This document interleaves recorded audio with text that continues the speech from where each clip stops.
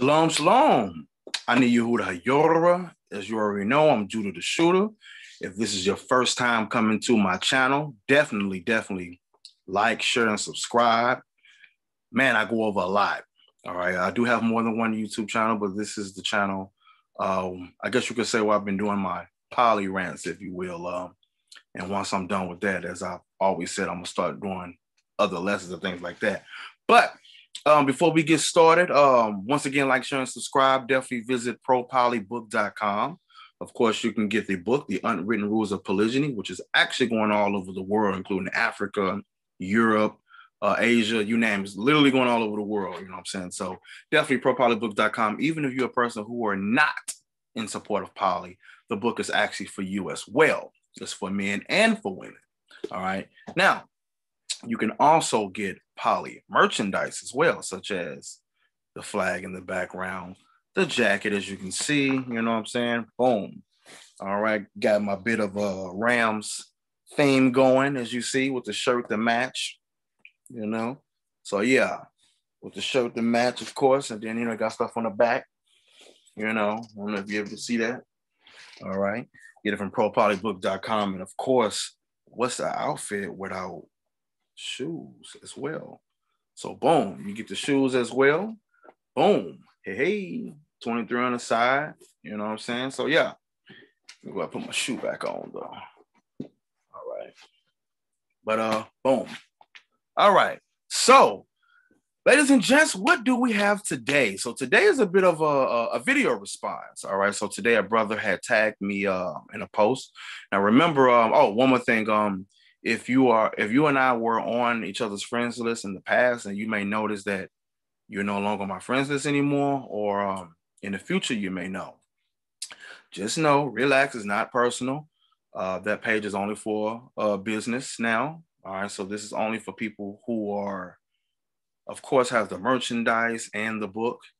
So it's not for you, whether if I do know you personally or if I don't know you. So it's nothing personal. Oh, he deleted me. He don't mess with me no more. No, it don't mean that.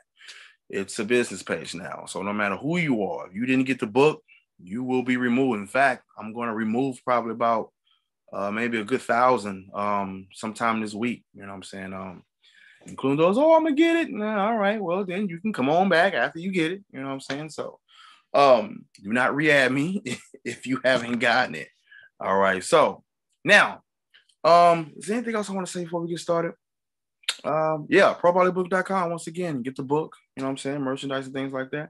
So with that being said, a brother tagged me in something. And what we're going to do is we're going to go over it. And it's a bit of a two-part. So this will be like a two-part video. And at first, well, the reason how this video came about, because I was actually about to type and write a response, but then it got long. So I was like, you know what? This probably should just be in a bit of a video form. So I'll also read a little bit what I had wrote.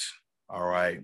Then I had noticed, and I was putting scriptures, and I had noticed that, wait, this is going to be too long. So yeah, I need to go ahead and respond. It's dealing with two sisters in the community. Now, for those of you who understand the unwritten rules of polygyny, I kind of talk about certain things within the Hebrew community regarding our sisters. So if you got the book, you already know what I'm talking about. Yeah. So let's go ahead and get started. All right. So this right here is the post. All right. And again, it's nothing personal, but this is definitely something that has to be addressed. All right. So, here we go. So it says new video response to this comment coming, of course. So the first comment looks like sister did it 2 days ago.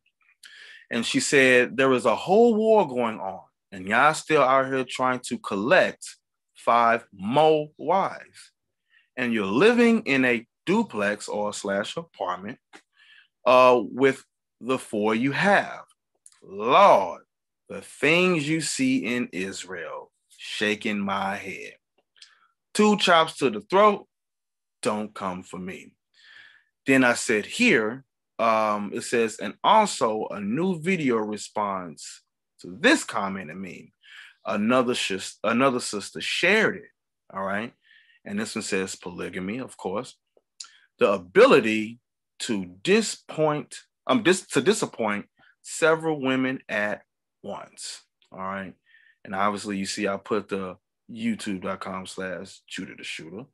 As you see, I went on and concealed the sisters' identities because it's nothing personal. Believe it or not, ladies and gents, this is an everyday thing. This is something that we have going on in the nation. There's a huge plague of misinformed sisters and, of course, misinformed brothers. So what we'll do is we'll go ahead and deal with this. And at the end, you are, well, maybe right in, I don't know, you even learn a solution, you know what I'm saying, to not only how to deal with this, but then also how, brothers, you can put yourself in a better situation as well, if that's something that you definitely desire. All right, so only the discipline will get this, get through the video. So we're gonna go ahead and get started.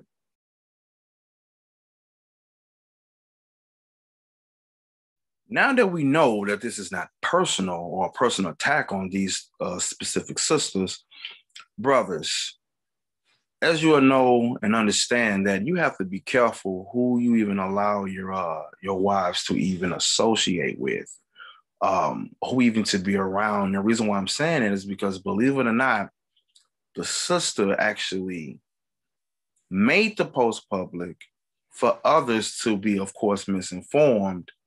And there is a sister, of course, who shared it, which, of course, I will have to address that as well. So, brothers, look, no one understand that, yo, it's a high rise for misinformation that is being spread. Okay, so now with that being said, let's go ahead and deal with this. Let me put the screenshot back up. All right, go ahead and take a look at it. And in all fairness, I also want to make a disclaimer for her, just to show you that I'm not being biased. All right, because I'm quite sure the video will get to her, and I would love for that too. You know, someone send her the video. You know, come on in, sis, have a seat, listen and learn. You know what I'm saying? So, when she made this post, brothers did come for her, of course, even though she said 2 chops to the throat, you know, boop, boop. And she said, don't come for me, laughing. All right. So obviously, you know, she knew heat was going to come down on this. Now, in all fairness, so it is not biased, I want to give some of the quotes that she said, because brothers did come in, you know, letting her have it and pretty much spiritually slammed her. Okay, so she said one of her comments was, all the brothers is going here, laugh out loud. I never said it was bad, all right? I never said it goes against the Bible. I'm going to repeat that. She said, I never said it was bad. I never said it goes against the Bible. So, brothers, she's not saying it's bad. She's not saying that it goes against the Bible. Now, here's one issue I do have with her, because she said, all I said was, it's wartime. We have more important things to worry about. No, you didn't, sis. You did not say that. You said there was a whole war going on. You did not say it's wartime. All right. And you said we have more important things to worry about. Another comment she said, addressing another brother, she said, if you can't handle one, how can you handle two? All right. And I talk about this in my book as well. You know what I'm saying? I actually agree with you on that too, sis. A lot of brothers are biting on more than they can chew. And yeah, so I agree with that. And I talk a lot about this in my book to help the brothers to learn and understand the responsibility behind polygyny, not to be confused with polygamy. All right. So you even used the term wrong, and the brother did try to bring correction on that. But anyway, another comment she said was, and you have to reread my comment, not her post though, but she said her comment, because I'm simply saying that there's a war going on. So right there is a contradiction. See that? Because in the last comment, you said it was wartime. In your post, you said it's a whole war going on. But anyway, you said why are the men still posting about finding wife number 4? Another comment, she said, why are the brothers interpreting this wrong? Well, guess what, sis? I'm not, because I'm reading what you're saying. Another comment is, all I'm saying is it's wartime. So there you go. You're saying it again. You said a 4th and a 5th wife is not important right now. That's it. I mean, well, you making this post is not important right now if you want to use that analogy. But anyway, so now that I've given her given the disclaimers of her arguments, I haven't seen anything else during the time, after just video. So if there's something else that's said after that, I can't speak on that. I can only speak on what I've seen so far. All right. Now, the first thing we're going to deal with is the term polygamy here. Okay. The word polygamy, sis, no one in our community practice polygamy. All right. We actually practice what you know as polygyny, which is what you see on my flag right there. Polygyny. There's a difference between polygamy and polygyny. If you get my book, The Unwritten Rules of Polygyny, I explain the difference. But of course, I'm not going to sit here and act like I don't know what you're referring to. I do know where you're getting at. However, you're using the incorrect term. In fact, I am anti-polygamy. I don't even practice polygamy at all. All right. So with that being said, sis, let me go ahead and share my screen again real quick. Even though, of course, you may not mean harm, you may have been laughing, it may have been a joke, it may not have been a joke. But what you have to be aware of is that you have to take heed on the things that you may say. You know what I'm saying? So keep in mind, another sister shared it. So let's just say she believed the opposite. Let's just say she was anti-poly. Let's just say if she felt like, oh, no, it is wrong. It is bad. Now, remember, sis, that's opposite of how you feel, right? But there are sisters out there who, of course, is misled and misinformed. So let's just assume that you're not, all right? There are your sisters among your peers that are. So that's why, of course, we have to look at Sirach or Ecclesiasticus 1:29, which says, be not a hypocrite in the sight of men. And it says, and take good heed of what you speak. So take good heed of the things that you say. That's the first thing I would tell you, sis, before we go ahead and deal with the post. Take good heed of the things that you say. You know what I'm saying? Take good heed, pay attention, because the sister that shared your post and other sisters who may be talking about it, guess what? They may not know and understand them things. You know what I'm saying? And this is one of the reasons why sisters like yourself should be doing the things that my wives are doing. Look like things like right here. It says the aged women likewise that they be in behavior as becoming holiness, right? It says not false accusers, not giving too much wine, teachers of good things that they may teach the young women to be sober. Those are the things you should be focused on, sis. Those things. To love their husbands, to love their children. These are some of the things that you should be dealing with the sisters. What you talking about is not important right now. Why? Because you got a job to do. We're reading it right here. But anyway, it says to be discreet, chaste, that's discipline. Keepers at home, good, obedient to their own husband, that the word of God be not blasphemed. Those are great things to focus on, sis. All right, when you saying we at war, okay, or it's wartime. All right, well, sis, since you know that it's wartime, why are you not teaching Titus chapter 2? Getting these sisters together, because there's a great plague of monogamous families of wives being disobedient to their husbands. Teach that. Go deal with that and focus on that. Get them sisters together. That's what you can do, sis. Teach that. That's something that's important right now for you to be doing, biblically speaking. You're a woman of the Most High. Of course, I'm left to assume that you are. I don't personally know you. All right. So let's go ahead and go back and deal with this. All right. So, we're going to find ourselves coming here more than once. But again, she said, there was a whole war going on. A whole war going on. Well, let's go ahead and deal with that. Well, number one, let me put my Bible back up here.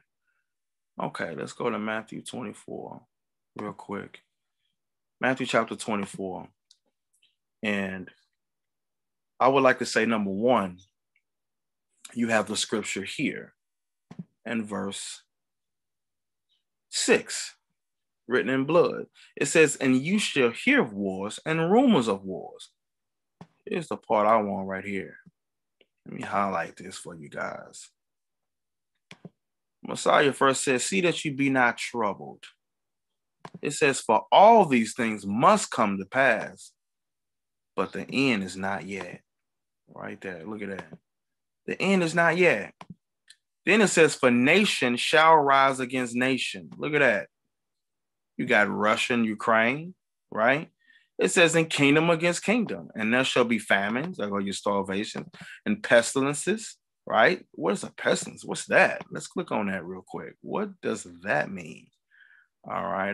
What we at? Pestilences. Here we go. Boom. Click on it. Where we at? Okay, here we go. A plague. Pestilence. Right? Pestilence. Got that? So this would be equivalent to like your coronavirus or your Omicron that's killing people, if you will. But then it goes on to say, and earthquakes in diverse or different places. But look at this. All these are the beginning of sorrows. Of the beginning of sorrows. All those things are the beginning of sorrows. Remember, he told us, see that you be not troubled. See that you be not troubled. Now, again, it warns us about these things. But as you've seen, it says, see that you be not troubled. See that you be not troubled. The Bible also tells us, real quick, let me go back to my Bible here, in the book of Isaiah, chapter 45, and verse 7. And it says, so what the Most High says, I form the light and create darkness. I make peace and create calamity or evil. I, the Lord, do what? All these things.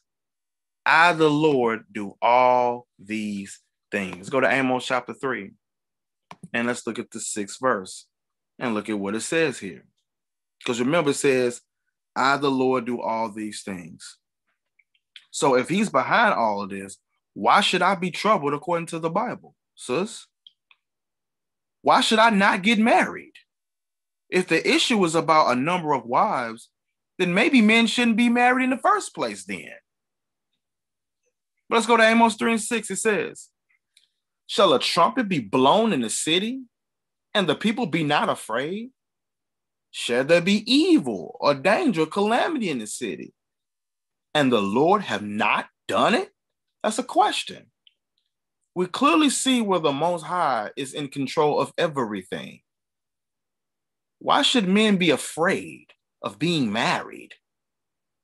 1 woman or 5 women? Why should he be afraid? 2 Timothy 1, before we get started, verse 7, it says, for the Lord have not given us the spirit of fear. You see that? He didn't give us the spirit of being timid. But what? But of power and of love and of a sound mind. Notice he gives us power and he fills us with what? Love and a sound mind. Sound mind. This is not the time to lose your mind and be afraid. He gives us a sound mind. It's not the time for us, of course, to be timid. Why should we be timid? For what? If wars and rumors of wars is going on, why should we be troubled? Why should we be afraid? The nation of Israel has faced a lot more dangers than that. Talking physical captivity. I mean, right now you can go to the gas station and pump your gas and things like that, you know, but I'm talking physical captivity. Let's go to what's that? Jeremiah 29. Let's grab it real quick. ProPolybook.com. It's gonna go down. All right. So ProPolybook.com once again. Now we're at Jeremiah chapter 29. We're gonna start in the 4th verse. All right. So it says, "Thus saith the Lord of hosts, the God of Israel." Look at this. "Unto all that are carried away what? Captives." This is war. You've been taking captives, right? It says, "Whom I have caused to be carried away from Jerusalem unto Babylon." Look at what he told us here. "Build ye houses and live in them, dwell in them. Plant gardens and eat the fruit of them. Take ye wives." Look at that. "Take ye wives and begat sons and daughters, and take wives for your sons, and give your daughters unto husbands, that they may what? Bear sons and daughters, that ye," that's the key, "that ye may be increased there, and not what? Diminished, even during the time of captivity." It says, "And seek the peace of the city, whether I've caused you to be carried away captives." So right here, they were told to even to seek the peace in the city. Go find peace in the place where I've carried away captives, and pray unto the Lord for it. For in the peace thereof shall ye have peace. Wow. That verse is really, really hitting home there, or should hit home. So let's look at that. Again, we in Jeremiah chapter 29, verse 7. He telling you what about the peace? Wow. "And seek the peace of the city, whether I've caused you to be carried away captives, and pray unto the Lord for it." Pray to the Lord for that peace. "For in peace thereof shall ye have peace." Wow. Shall ye have peace. Let's go back to this post still. So again, she said there's a war going on. She said it's wartime. Now, a person who I want to deal with is David. I want to deal with David because David, of course, is one of the prime examples of a person that was going through wars. Like, he was actually in wars, and yet he himself, of course, was still taking wives. So we're going to start at 1 Samuel, the 18th chapter. All right, 1 Samuel, the 18th chapter. Let's go ahead and deal with that. All right, so let's get to it. Remember, ProPolybook.com. So 1 Samuel, the 18th chapter, starting 17, it says, "And Saul said to David, Behold, my elder daughter, Meriab, her will I give thee to wife." All right, now remember, Saul was king during this time here. And he's saying, look, I'll give you my elder daughter, Meriab.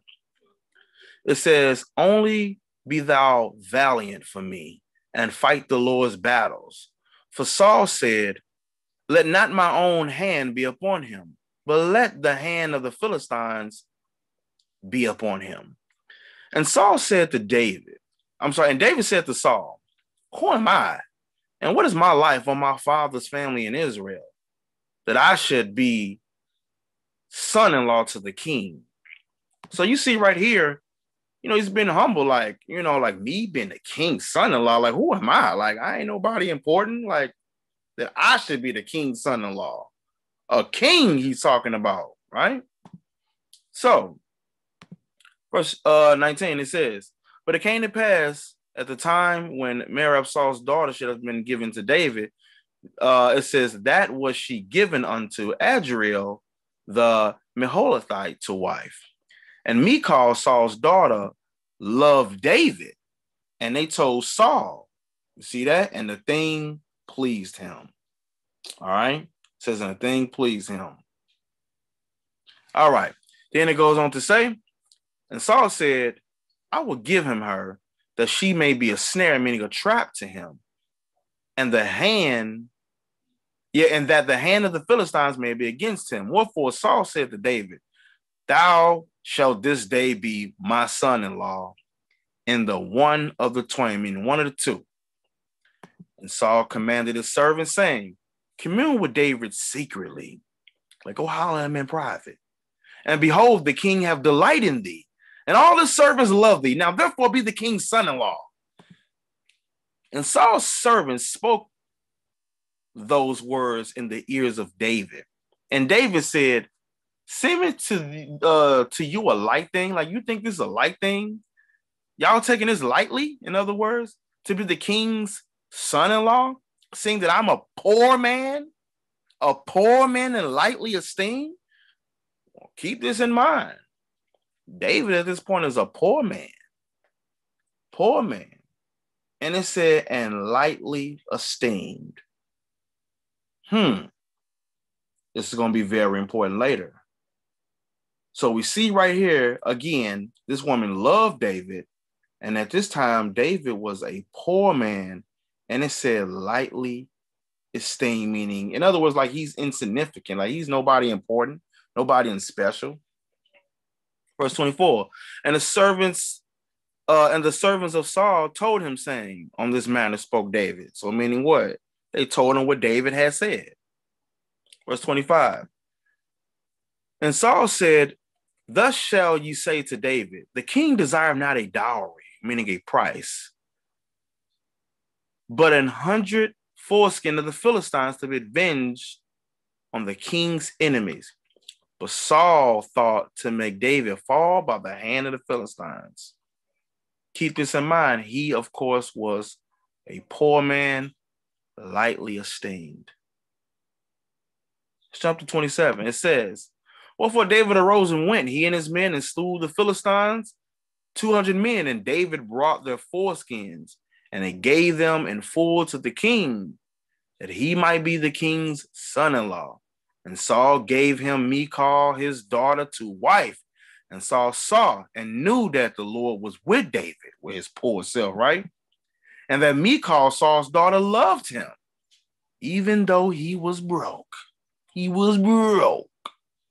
Look at that. This is going to be important later. So here it is. He was broke. And as you know, matter of fact, tell you right here. And Saul was yet more afraid of David. And Saul became David's enemy continually. Became his enemy continually. It says, then the princes of the Philistines went forth, and it came to pass after they went forth that David behaved himself more wisely than all the servants of Saul, so that the name was much set by. Now, remember, this is going to be very relevant to the comment the sister's saying. It's wartime, or we at war. A whole war is going on, right? Even though the Most High didn't give us the spirit of fear. Now, again, she's not saying that it's bad, and she's not saying that it's against the Bible either. So I have to be fair on that. But there are sisters who are looking at that and they don't know. So it's mostly for them because they don't know. They the ones that's sharing it. That comment and the disclaimer that you put wasn't in the post. All they know for certain is what you put.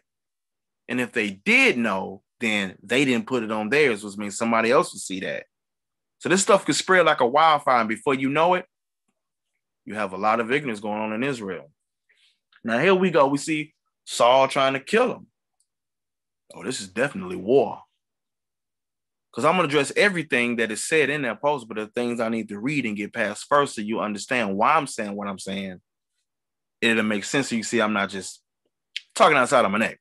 Verse 1, it says, and Saul spoke to Jonathan, his son, and to all his servants, that they should kill David.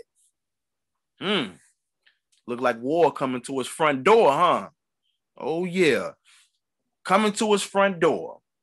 They want to kill him, plotting to kill him, right? Of course. So let's go ahead and continue. It says, but Jonathan, Saul's son, delighted. I had pleasure much in David. And Jonathan told David, saying, Saul, my father, seek to kill you.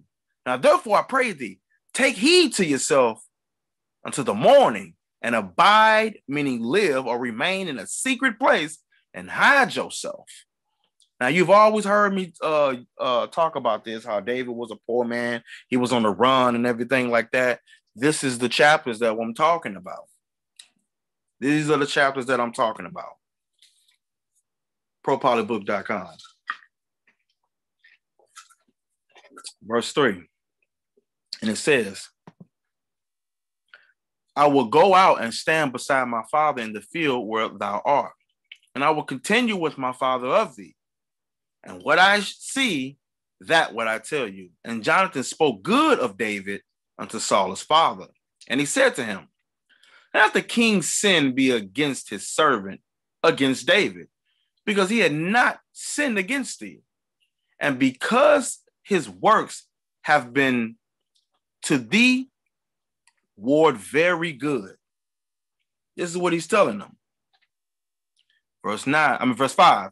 For he did put his life in his hand and slew the Philistine, and the Lord wrought a great salvation for all Israel. Thou sawest this. This is what Jonathan telling his dad. You saw it. You witnessed it. Right? Wartime. Said and did rejoice. Wherefore then wilt thou sin against innocent blood to slay David without a cause, meaning for no reason? And Saul hearkened and listened to the voice of Jonathan, and Saul sware, as the Lord liveth, he shall not be slain. Now we know later that this wasn't all the way true, because he himself, of course, was still going to try to go and kill him anyway. Verse 7, it says, and Jonathan called David, and Jonathan showed him all those things, and Jonathan brought David to Saul. Now remember, Saul was king. Jonathan is the son of Saul. Okay? Saul and David are best friends. But anyway, it says, and he was in his presence as in the times past. Verse 8. It says, and there was war. Look at that, sis. There go war. Keep this in mind. Right? Keep this in mind. Because remember, one of your points is there's a whole war going on, and y'all still out here trying to collect more wives. Ooh-wee. Ooh-wee. All right. So, it says, and there was war again, and David went out and fought with the Philistines and slew them with a great slaughter, and they fled from him. And the spirit from the Lord was upon Saul, and he sat in his house with his javelin in his hand. Look at it. I'm sorry. And an evil spirit from the Lord was upon Saul. Now, remember we had learned early in Isaiah 45:7. Put that right there. When it said, I form the light, right? Right? And how you create darkness, how you create peace and evil and things like that. How the Lord do all these things. Yeah. So it says right here, and the evil spirit from the Lord was upon Saul, not from the devil, but from the Lord, the master. It says, and he sat in his house with his javelin in his hand, and David played with his hand. Then it says, and Saul sought to smite David, meaning kill David. It says, even to the wall with the javelin, but he slipped away out of Saul's presence. He got up out of there. And he smote the javelin to the wall, and David fled and escaped that night. Verse 11. Saul also sent messages unto David's house. Now keep this in mind. David at this point in the house now, right? Keep that in mind. To watch him. And it says, to watch him and slay him in the morning. And Michal, David's wife, told him, saying, if thou save not your life tonight, tomorrow you shall be slain. Like, hey, look, you don't get up out here tonight, hey, by tomorrow, you'll be dead. So you better say, look, King, you're going to be a dead man walking, love. So Michal let David down through a window, and he went and he fled and escaped. And Michal took an image. It says, and laid it in the bed and put a pillow of goats hair. This is what Michal did, his wife. There's another scripture people take out of context, a whole other topic though. For his bolsters and covered it with the cloth. So Michal did that. Now remember, he had already escaped. He was gone. So David is not in the bed. It says, and when Saul sent messages to take David, she said, he's sick. Now remember, he already escaped, got up out of that. And Saul sent messages again to see David, saying, bring him up unto me in the bed, that I may slay him. Now remember, he already gone. And when the messengers were come in, behold, there was an image in the bed with a pillow of goat's hair for his bolster. Now remember, he wasn't there. He was gone. According to verse 12, he already escaped. But it says, and Saul said unto Michal, why hast thou deceived me and sent away mine enemy, that he's escaped? And Michal answered Saul, he said unto me, let me go. Why should I kill thee? So David fled and escaped and came to Samuel to Ramah. See that? Came to Samuel to Ramah and told him all that Saul had done to him. And he and Samuel went and dwelt in Naoth. And it said, and it was told Saul, saying, behold, David is at Naoth in Ramah. Now remember, he's with who? Samuel. All right, he's with Samuel. Now, again, what I really want you to see here, David is at war. David is on the run. He's on the run. It said, and Saul sent messages to take David. And when they saw the company of the prophets prophesying, and Samuel standing as appointed over them, the Spirit of God was upon the messengers of Saul, and they also prophesied. And when it was told Saul, he sent other messengers, and they prophesied likewise. And Saul sent messages again the third time, and they prophesied also. Then went he to Ramah and came to a great well that is in Sehu. And he asked and said, where are Samuel and David? And one said, behold, they be in Naoth in Ramah. Now remember, David is with Samuel out there. And he went thither and Naoth in Ramah. And the Spirit of God was upon him also. And he went on and prophesied until he came to Naoth in Ramah.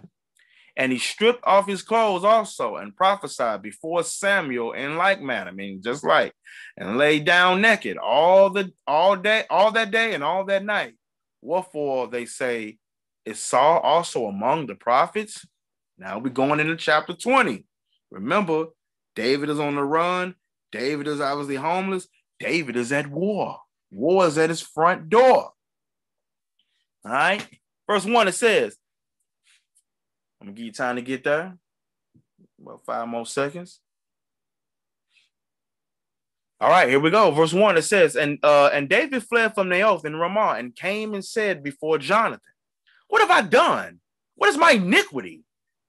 And what is my sin before your father that seek my life? Like, what did I do so bad that got him wanting to kill me? Huh? Now remember, he's talking to Jonathan, his best friend. All right, verse 2. And he said unto him, God forbid thou shalt not die. Behold, my father would do nothing, either great or small, but that he will show it to me. All right. It says, and why should my father hide this thing from me? It is not so. They're letting them know, look, if my dad do anything small or great, he ain't going to keep it from me. All right.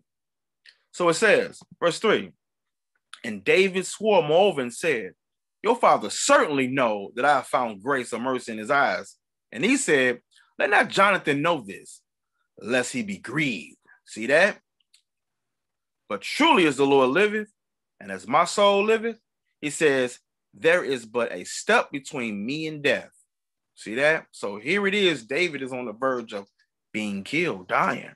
He on a run, homeless. Not even a duplex or an apartment or a house to still dwell in. Yeah, war. Let's continue though. Verse 4, it says, then said Jonathan unto David, whatsoever thy soul desireth, I will even do it for thee. Verse 5, it says, and David said to Jonathan, behold, tomorrow is the new moon. and it should not fail to sit with the king at meat. But let me go, that I may hide myself in the field until the third day at even, meaning in the evening, new day. It says, if your father at all miss me, then say, David earnestly asks leave of me, that he might run to Bethlehem, his city. Remember, David was born in Bethlehem. All right. He's from the city of Bethlehem. It says, but there is a yearly sacrifice there for all the family. Verse 7. If he say thus, it is well, thy servant shall have peace. But if he be very wroth, meaning angry, then be sure that evil is determined by him. So you see that? They're making a plan to decide, well, this is how we're going to know if he really trying to kill you. All right. Verse 8 says, therefore shalt thou deal kindly with thy servant, for thou hast brought your servant into a covenant of the Lord with thee. Notwithstanding, however, if there be in me iniquity, slay me thyself. For why shouldest thou bring me to your father? Is what he asked him. And Jonathan said, far be from thee. For if I knew certainly that evil were determined by my father to come upon you, then would not I tell it? Would I not tell you? In other words, verse 10. Then said David to Jonathan, who shall tell me? Or what if my father answer you roughly? You see that? Or what if your father answer you roughly?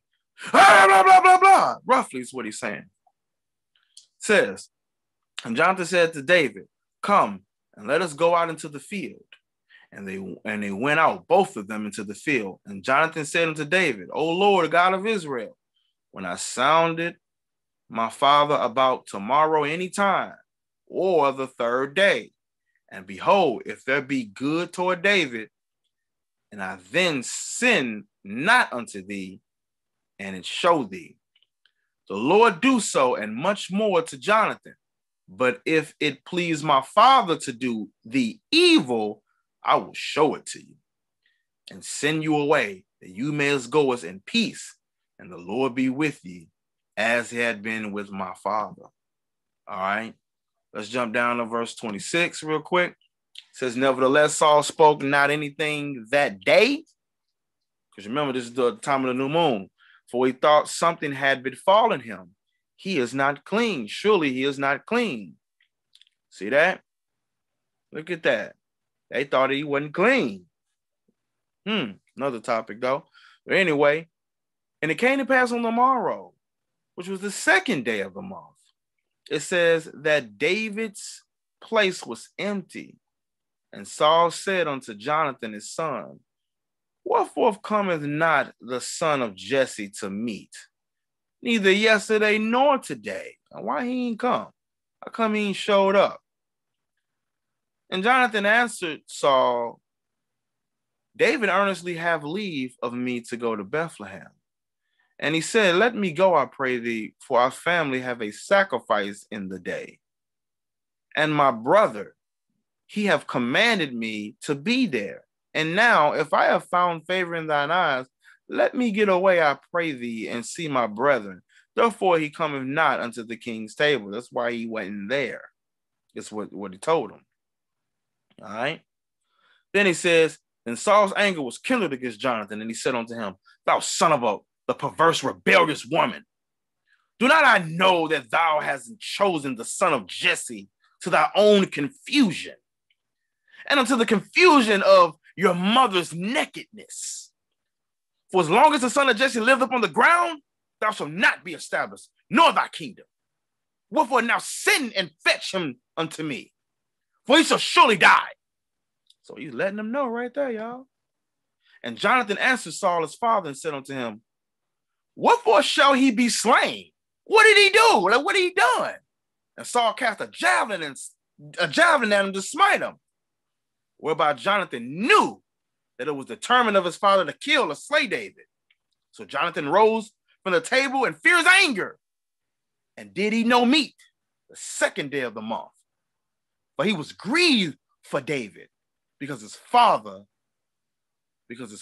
had done him shame. Verse 35. And it came to pass in the morning that John went out into the field at the time appointed was David, and had a little lad with him. A lad is a little boy, all right, a male child. Verse 36. And he said unto his lad, run, find out now the arrows which I shoot. And as the lad ran, he shot an arrow beyond him. And when the lad was to come to the place of the arrow which Jonathan had shot, Jonathan cried after the lad, meaning he spoke out loud, and said, is not the arrow beyond you? And Jonathan cried after the lad, make speed, haste, stay not. And Jonathan's lad gathered up the arrows and came to his master. But the lad knew not anything, only Jonathan and David knew the matter, because he was telling him in code. When he told him to make speed, haste, don't stay, the little boy obviously would have thought that he was talking to him, but David was listening, and David knew and understood, I got to get up out of here. Saul really is finna kill me. That's war, when somebody trying to kill you, right? So he on the run now. He on the run. Remember, one of the arguments was there's a whole war going on, and y'all still out here trying to collect 5 more wives. All right, remember, I'm going to address everything that was said, all right? So, again, she's not saying it's bad. She's not saying it's against the Bible. She's saying there's much more important things to be worried about, all right? That's what she's saying, right? So, I just want to continue that disclaimer. All right? So, let's go ahead and get back to it. Verse 40, it says, and Jonathan gave his artillery unto his lad, and said unto him, go, carry them to the city. 41.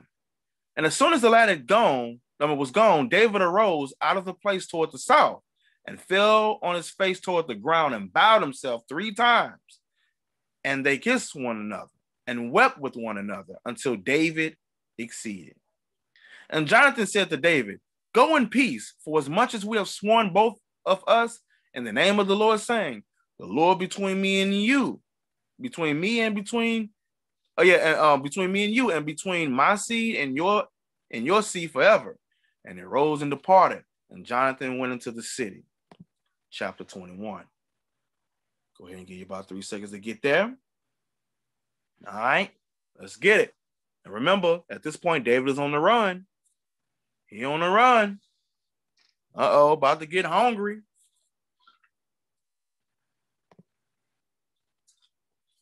Got my juice.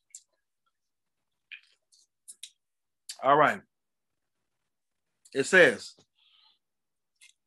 then came David to Nob, to Ahimelech the priest. And Ahimelech was afraid at the meeting of David, and said unto him, why art thou alone, and no man with thee? Why?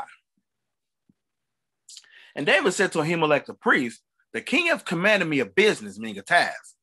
And he said unto me, let no man know anything of the business whereabout I send thee.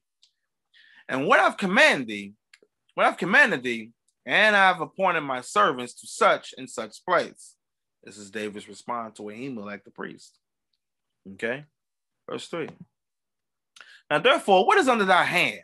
Give me 5 loaves of bread in my hand, or what there is present. This would be today what you would say begging for food. Verse 4. And the priest answered David and said, there is no common bread under my hand, but there is holly, meaning holy bread. That's the show bread, of course, that only the priest could eat. It says that the young men have kept themselves from at least from women, because Leviticus 15:16, to see the copulation go out, you unclean. How you gonna be unclean eating hollow bread there? You know what I'm saying? And he was saying there's no common bread, meaning your everyday bread that everybody else could eat, that the common man can eat. But anyway, it says, David answered the priest and said unto him, oh, of truth, women have not been kept from us about these 3 days since I've came out, and the vessels of the young men are holy, and the bread is in a manner common. Yeah, though it was sanctified, meaning holy, it says this day in the vessel. See that? Holy bread. So the priest gave him hallowed bread, meaning holy bread. For there was no bread there but the show bread, as I was just telling you about, that was taken from before the Most High to put hot bread in the day when it was taken away. Now, a certain man of the servants of Saul. Now, this is important here because this guy right here eventually gonna get people killed because he snitched, he told. But anyway, verse 7, it says, now a certain man of the servants of Saul were there that day. He was a servant, detained before the Lord. It says, and his name was Doeg, an Edomite, the chiefest of the herdmen that belonged to Saul. And David said to Ahimelech, and it's not there, and there is not here under thy hand spear or sword, for I've neither brought my sword nor my weapons with me, because the king's business required haste. He required me to be in a hurry on the run. This is what he told the priest here, Ahimelech. And the priest said, the sword of Goliath, the Philistine, whom thou slewest in the valley of Alot, behold, it is here, wrapped in a cloth behind the ephod. If thou wilt take that, take it. For there was no other save, meaning except that here. There's nothing else but here, that here. And David said, there was none like that. Give it to me. I need that. All right. Verse 10, it says, and David arose and fled that day for fear of Saul. See that?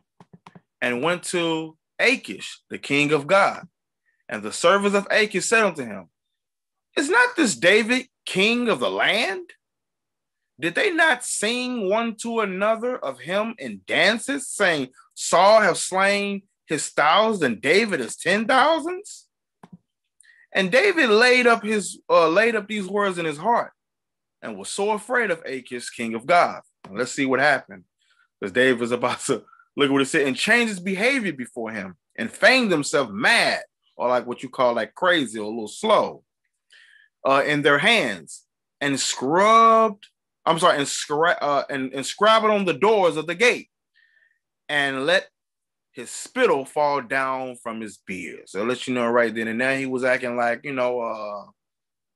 somebody that don't have it all up there. You know what I'm saying? People call it, different names. You know what I'm saying? But anyway, then said Achish unto his servants, lo, ye see this man is mad. Wherefore then have you brought him unto me? Have I need of madmen, that you have brought this fellow to play the mad man in my presence? So this fellow come into my house? That's what he's asking. Chapter 22. Let's get it. So verse 1, it says, David therefore depart thence and escaped to the cave Adullam. So now David is now in the caves now, huh? At war, on a run. It says, and when his brethren and all his father's house heard it, they went down thither to him.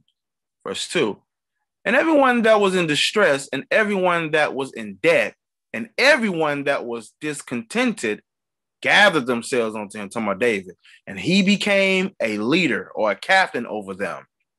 And there was with him about 400 men. Now keep this in mind, David still ain't got nowhere to live. He ain't got no duplex and no apartment, right? He had war. Now he's a captain, a leader over them. He ain't king yet. Remember, Saul is king. Verse 3. And David went to Mizpeh of Moab, and he said unto the king of Moab, let my father and my mother, I pray thee, come forth and be with you. Look at it said to this Moabite. It says, till I know what God would do for me. So he wanted them to go and live with them. Verse 4. And he brought them before the king of Moab, and they dwelt with him all the while David was in the hold. Who knows what in the hold means? He was in the hold. What that means? That means like he was in the cave.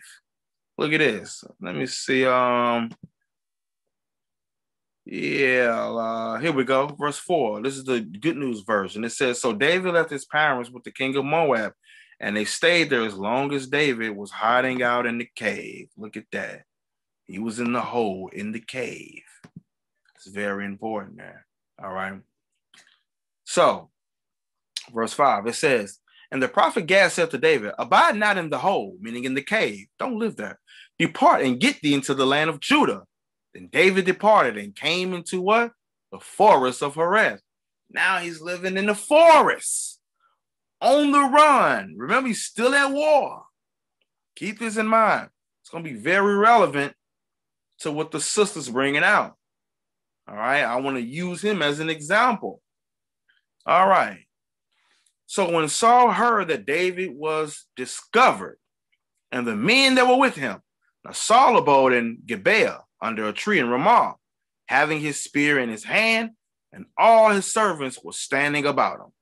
And Saul said unto his servants that stood by him, hear now, ye Benjamites, will the son of Jesse give every one of you fields and vineyards? Like, you mean y'all think that's what he gonna be doing? Huh? And make you all captains of thousands and captains of hundreds? That all of you have conspired against me, and there's none that showeth me that my son have made a league with the son of Jesse, and there was none of you that is sorry for me, or showing to me that my son have stirred up my servant against me and lie in wait at this day? Then answered Doeg the Edomite. And remember, this is the Ahimelech's, the priest's servant. He was the one that was with Ahimelech the priest. And he was the one that was Saul's servant. My bad. Verse 9, it says, then answered Doeg the Edomite, which was set over the servants of Saul, and said, yeah, I saw the son of Jesse coming to Nob to Ahimelech, the son of Ahitub. See that? Ahitub. I saw him. He's snitching. That's all. It says, and he inquired of the Lord for him and gave him victuals. He even gave him food too. And gave him the sword of Goliath the Philistine. Remember, we just read that in chapter 21. Now he's telling. Now remember, David on the run. He was hungry. He was homeless. He broke. He had war. Right? Verse 11. Now remember, we read in 1 Samuel 18, 23, he was a poor man. Right? Remember? Was it, yeah, 1 Samuel 18 and 23? Yeah. He was a poor man. All right? Verse 23. Let's go back to chapter 22 now. All right? Verse 11. Then the king sent to call Ahimelech the priest, the son of Ahitub, and all his father's house, the priests that were in Nob. And they came, all of them, to the king. And Saul said, hear now, thou son of Ahitub. And he answered, here I am, my lord. And Saul said unto him, why have you conspired against me, thou and the son of Jesse, in that thou hast given him bread and a sword, and have inquired of God for him, that he should rise against me to lie in wait as at this day? Why you do that? He's confronting him about this. Now let's see what Ahimelech the priest's reply is. And Ahimelech answered the king and said, and who is so faithful among all your servants as David, which is the king's son-in-law, and goeth at any bidding and honorable in thy house? That's what he asked him. Did I then begin to inquire in God for him? Be it far from me. Let not the king impute anything unto his servant, nor to all the house of my father. For thy servant knew nothing of all of this, less or more. Like I knew nothing less and nothing more. Nothing more, nothing less, we say. Verse 16. And the king said, thou shalt surely die, Ahimelech, thou and all thy father's house. Man, this is how you know Saul is angry. I'm finna kill you, and I'm finna kill everybody in your father's house or family. And the king said unto the footmen that stood by him, turn and slay the priests of the Lord, because their hand is also with David. And because they knew when he fled and did not show it to me. Y'all knew he ran. Y'all ain't tell me. Y'all ain't show me. You ain't tell me where he went. All right. All y'all gotta die. What he's saying. But the servants of the king would not put forth their hand to fall upon the priests of the Lord. Oh, no. Oh, no. So the Israelites was like, nah, I can't do that one. We're going to do it. You going to do it? I ain't doing it. But it's old Edomite, Esau.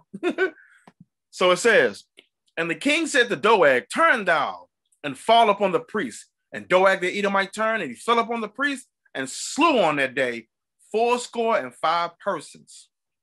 Now, one score is 20. It said 4, 20, 40, 60, 80.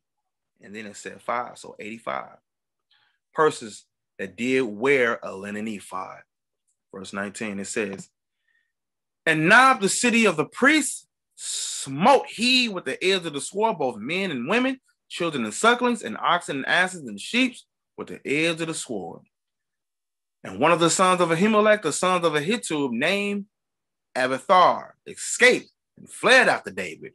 And Abiathar showed David that Saul had slain the Lord's priest. Wow. And David said unto Abiathar, I knew it that day when Doeg the Edomite was there. Like, I knew it, that he would surely tell Saul. I knew he was going to snitch. I knew he was going to be the one to tell. That's what he said. Says, I've occasioned the death of all the persons of thy father's house. Abide with me, stay with me, fear not, don't be afraid. For he that seeketh my life, seeketh your life. Man, the one that's trying to kill me, he gonna come after you too. Says, be with me, and thou shalt be in safeguard. Chapter 23. All right, chapter 23. Let's get it.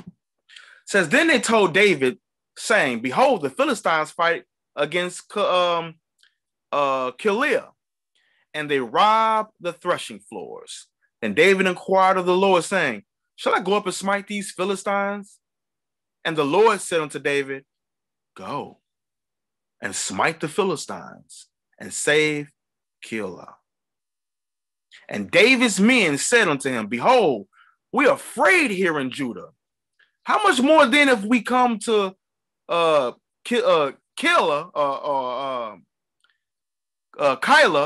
against the armies of the Philistines? Then David inquired of the Lord yet again.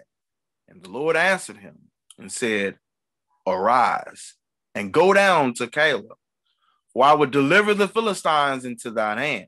So David and his men went to Keilah and brought forth the Philistines and brought away their cattle and smote them with a great slaughter. So David said, the inhabitants of Keilah. Verse 6. And it came to pass when Abiathar, the son of Ahimelech, fled to David to Keilah, that he came down with an ephod in his hand. And it was told that Saul was to come to Keilah. And Saul said, God hath delivered him into my hand, for he is shut in by entering into a town that have gates and bars. So now he's saying, you're right there. Oh, okay, I heard that he's down there in Keilah. You know what? God has delivered David into my hands. He gonna be trapped. This city got gates and bars. Let's go down there and trap him in other words. So now he's thinking that this is my chance. I can go and get him right now. ProPolybook.com. Get the book, The Unwritten Rules of Polygyny. All right. Then it goes on to say in verse 8, and Saul called the people together to war. Look at that, sister. Go to that war. I'm getting somewhere with this. This long war is going on, but something happened. It's very relevant to the post that you put out. All right. But anyway, and again, I know you said this, you ain't saying that it's bad. You're not saying it's against the Bible either. But everybody don't know that. All right. Everybody don't know that. So Got to set the record straight. But anyway, verse 8, and Saul called the people to war to go down to Keilah to beseech David and his men. And David knew that Saul secretly practiced mischief or evil against him. And he said unto Abiathar, the priest, bring hither the ephod. Then said David, O Lord God of Israel, thy servant has certainly heard that Saul seeketh to come to Keilah to destroy the city for my sake. Verse 11, will the men of Keilah deliver up unto his hand? Will Saul come down? And as thy servant have heard, O Lord God of Israel, I beseech thee, tell your servant. And the Lord said, he will come down. Then said David, will the men of Keilah deliver me and my men into the hand of Saul? And the Lord said, they will give you up or deliver you up. So he told him. So he knew what was going to happen. Verse 13. Then David and his men, which were about 600, arose and departed out of Keilah and went whithersoever they could go. So they went wherever they can go. And it was told Saul that David was escaped from Keilah. And he forbade to go forth. And David abode or lived in the wilderness in strongholds. Look at that. And remained in a mountain in the wilderness of Ziph. And Saul sought him every day, but God delivered him not in his hand. Now look at that. Look at where he was at. Look at that GMB, Good News Version. Look at this. It says, where we at? And David stayed hiding in the hill country in the wilderness of Ziph. Look at that. Look at that. David was homeless, living in the wilderness, living in caves, at war, on the run. Obviously, his situation is way more serious than you got this type of situation, which would be like us today. Surely his situation was way more serious. It was at his front door. He on the run right now. He already got one wife right now, Michal. He already poor. Surely his situation is worse. Man. Woo. All right. Verse 15 says, and David saw that Saul was come out to seek his life. And David was in the wilderness of Ziph in the woods. Look at that. Living in the woods, bro? Verse 16. Living in the woods now. Yeah, war on the run. Saul trying to seek his life. Got his people looking for him, right?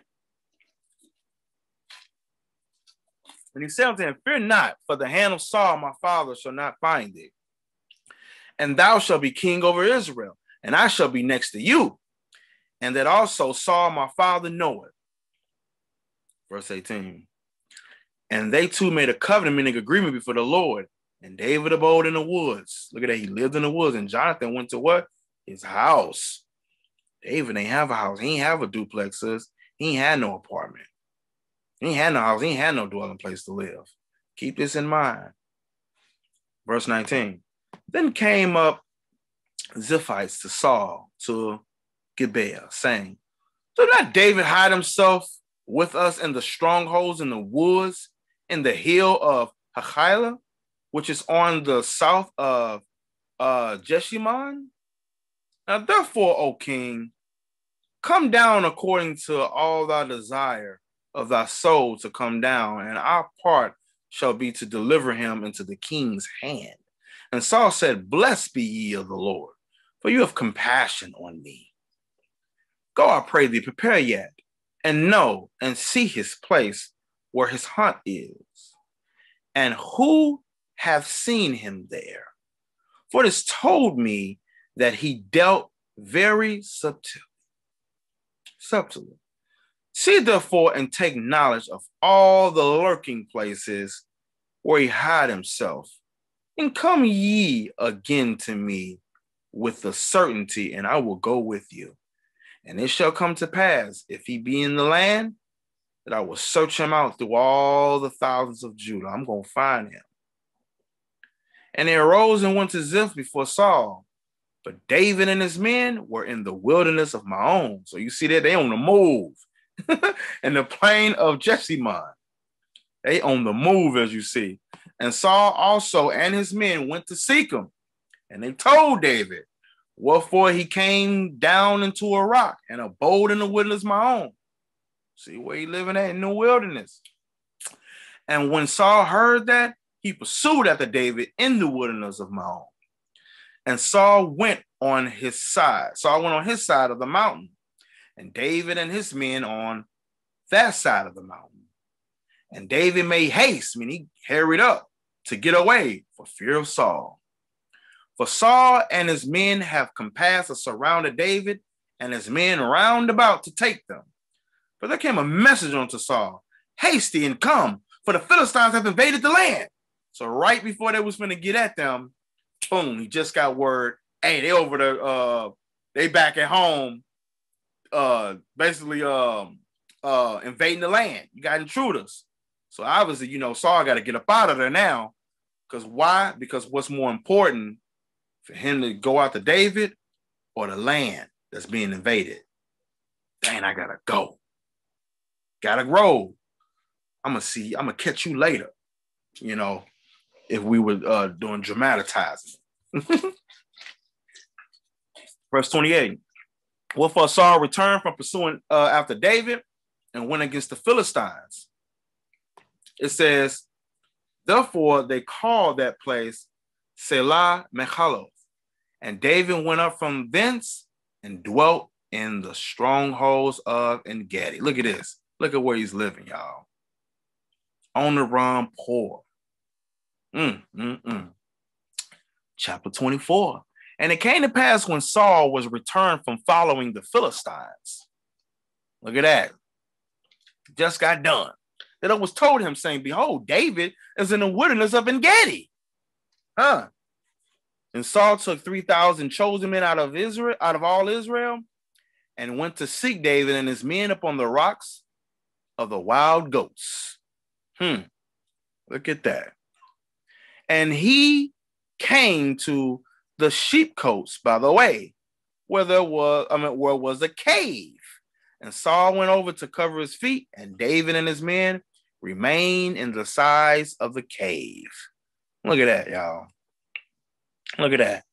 Verse 4 says, and the men of David said to him, behold, in the day of which the Lord said to thee, behold, I will deliver thy enemy into thy hand, that thou mayest do to him as it shall seem unto thee.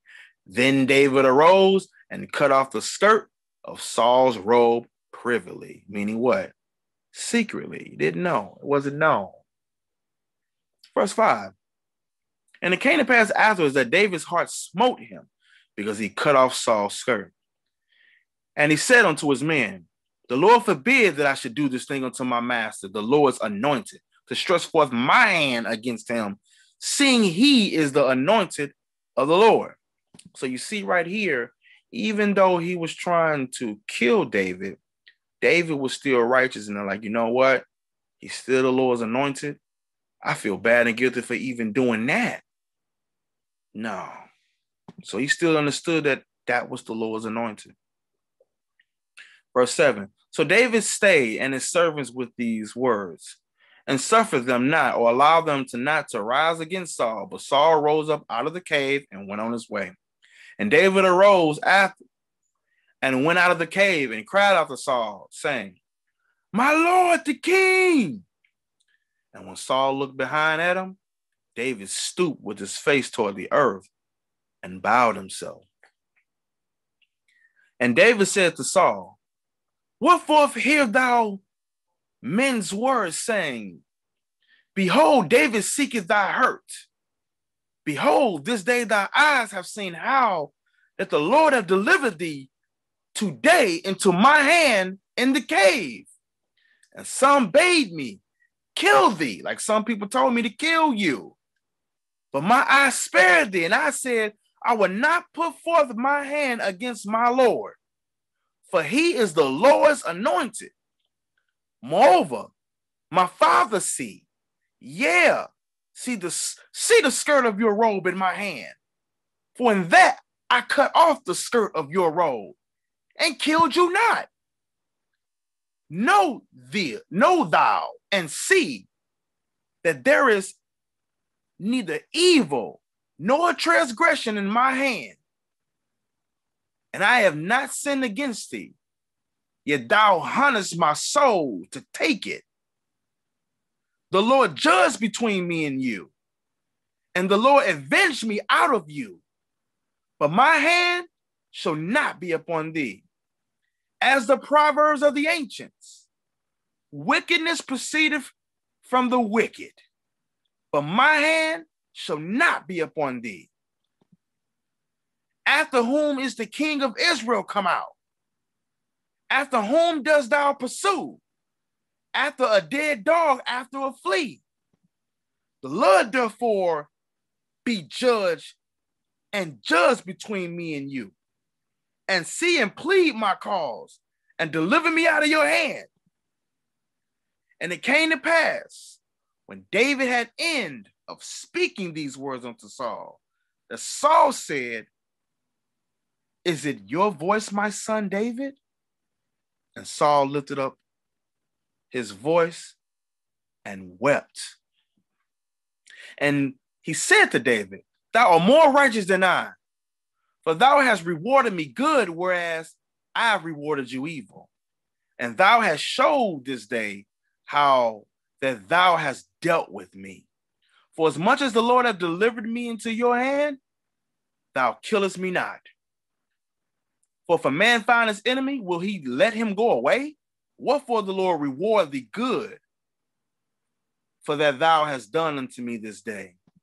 And now behold, I know well that thou shalt surely be king, and that the kingdom of Israel shall be established in your hand. Swear now, therefore, unto me by the Lord, that you will not cut off my seed after me, and that thou wilt not destroy my name out of my father's house. And David swore unto Saul, and Saul went home. But David and his men got them up into the hole. Like, still went on into that cave, though, right? See that? Saul went home. David and his people, they went to the hold. Chapter 25. Now, again, we see in here, David, the house of David and the house of Saul is at war. It's wartime. He on the run. Now, of course, if you know the Bible, you know that that was a lie. Saul wasn't done with David. At that moment, yeah, but he wasn't done. Wasn't done. Now, here it is. They're on the run, right? Now we finna read about the part where Samuel had died. All right, let's go ahead and get it. And Samuel died, and all the Israelites were gathered together and lamented him, meaning they were mourning, and buried him in his house at Ramah. And David arose and went down to the wilderness of Paran. And there was a man in Maon, whose possessions were in Carmel, which is a city. It's funny because me and my wife was just talking about this the other day. That video will be up on our YouTube channel. It says, and the man was very great. See what kind of man he was, y'all? Very great. And had 3,000 sheep and 1,000 goats.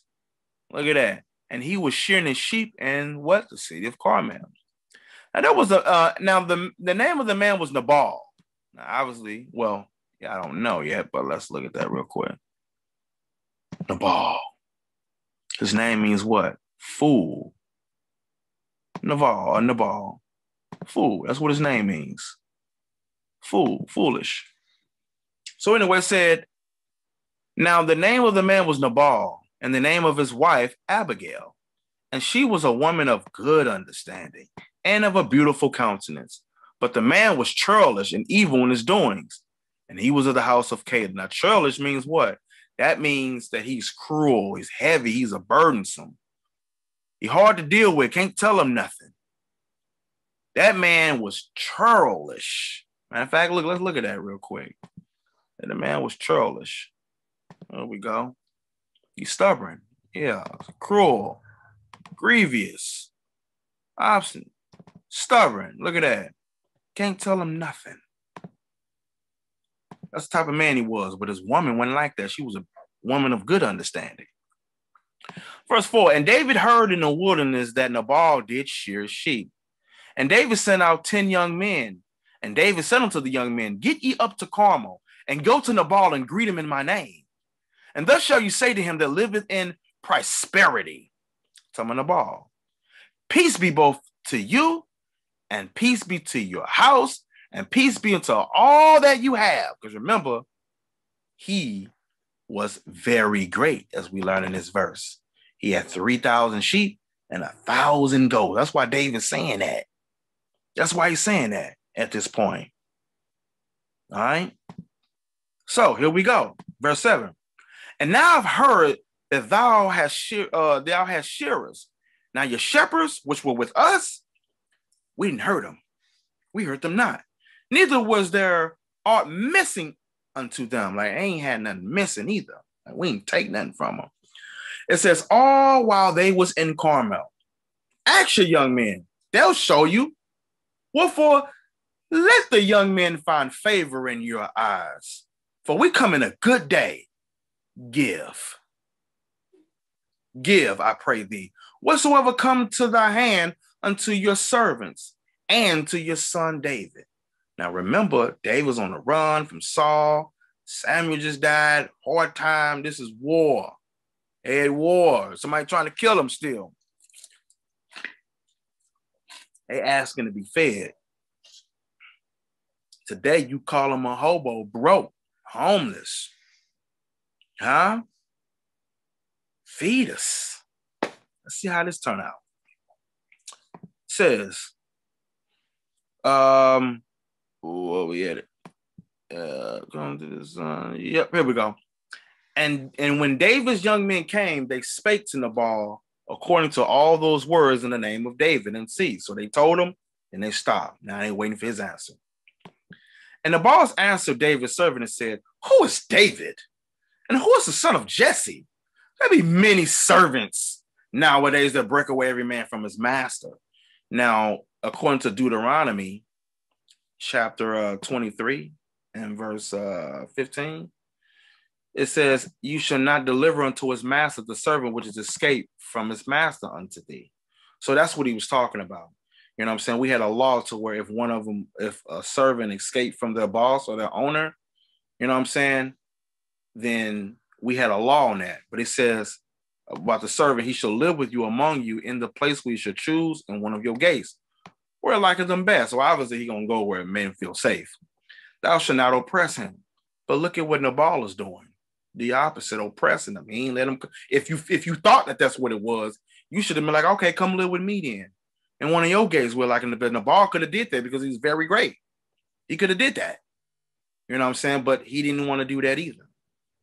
All right. So now with that being said, let's go back to 1 Samuel chapter 25, and I'm in the 10th verse. All right. And Nabal answered David's servant and said, who is David? Now, who's the son of Jesse? There'd be many servants nowadays that break away every man from his master. Okay, well, if you felt like that, then you should have took him in then. We had a law on that. But it says, shall I then take my bread and my water and my flesh, meat, that I have killed for my shearers and give it unto men whom I knew not which they be? I don't know where they come from. I don't know them. Should I take the stuff that I work hard for and give it to them? I don't know them. Wow. So it says, so David's young men turned their way, went again, and came and told David all these sayings. Nabal said, shall I take my bread, my water, my flesh that I've killed for shearers and give it to men whom I know not whence they be? So that's what they went back and told him. And David said unto his men, gird you up every man his sword. And they girded on every man his sword. And David also girded with his sword. And there went up after David. See that? And about 400 men and 200 abode by the stuff. So you see that? They stayed by the stuff. But one of the young men told Abigail, Nabal's wife, saying, behold, David sent messages out of the wilderness to salute our master. This is what one of them saying to Abigail. And he railed on them. He went smooth off on them. Yo, Abigail, like, what you gonna do? Like, man, we gonna die. David ain't playing. He didn't want to feed them. Oh, no. But anyway, says, but the men were very good unto us. Because remember, David told do that. It says, and we were not hurt, neither missing we anything, as long as we were conversant with them when we were in the fields. It says, they were a wall unto us both by night and day. So you see, they obviously was protecting them. All the while we were with them, keeping the sheep. Now, therefore, and consider, what will you do? That's what the servant saying to the wife. For evil was determined against our master and against all his household. For he is such a son of Belial that a man cannot speak to him. Now remember, according to verse 3, he was churlish, right? You saw what that meant. He was cruel, stubborn, burdensome, heavy, couldn't tell him nothing. Nabal meant fool. Name speaks for itself as you read in this chapter. But look, let's jump on down because something that happened to Nabal, though. All right. I'm going to start in, let's see. I'm going to start here in verse 35. It says, so David received of her hand that she had brought him and said unto her, go in peace, thy house. I'm going to go in peace to thy house. See, I have hearkened to your voice and have accepted thy person, because she ended up feeding them. All right. So it says, and Abigail came to Nabal, and behold, he held a feast in his house, like the feast of a king.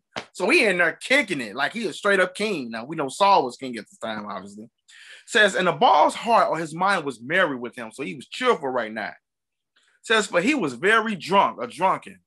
Wherefore she told him nothing, less a morn to the morning light. So obviously she let it just linger on to the morning. I ain't gonna tell him, look, he drunk and that kicking and all of that. Now I'm gonna just wait till the morning to tell him, Nero, all of us was finna die because you wanted to be churlish. Remember, she was a woman with a good understanding. But anyway, verse 37, it says, but it came to pass in the morning while the wine was gone out of Nabal, meaning out of his system. It says, and his wife had told him these things, that his heart died within him, and it became as a stone. Like, what? Are you serious? Like, they was gonna come kill us? And then he could have got him too, because he was drunk. They was in there kicking it. They was off guard. He could have hit him that night. He could have took it to him. Verse 38. And it came to pass, look at this, guys, about 10 days after. Let me highlight that real quick. How many days went by, y'all? 10 days. And today, that ain't even 2 weeks. And remember, he was homeless, on the run, broke, asked another man to feed him, couldn't feed himself, and the people that was fighting for David, right, couldn't feed them either. They wasn't servers in a sense of like working for him for wages. They were people who were fighting for David. If you paid attention in chapter 22, he became their leader. All right. So it wasn't like this was like a master servant type of situation. These were people that loved David, were fond of David. But anyway, verse 38, it's going to go down. And it came to pass about 10 days after that the Lord had smote Nabal that he died.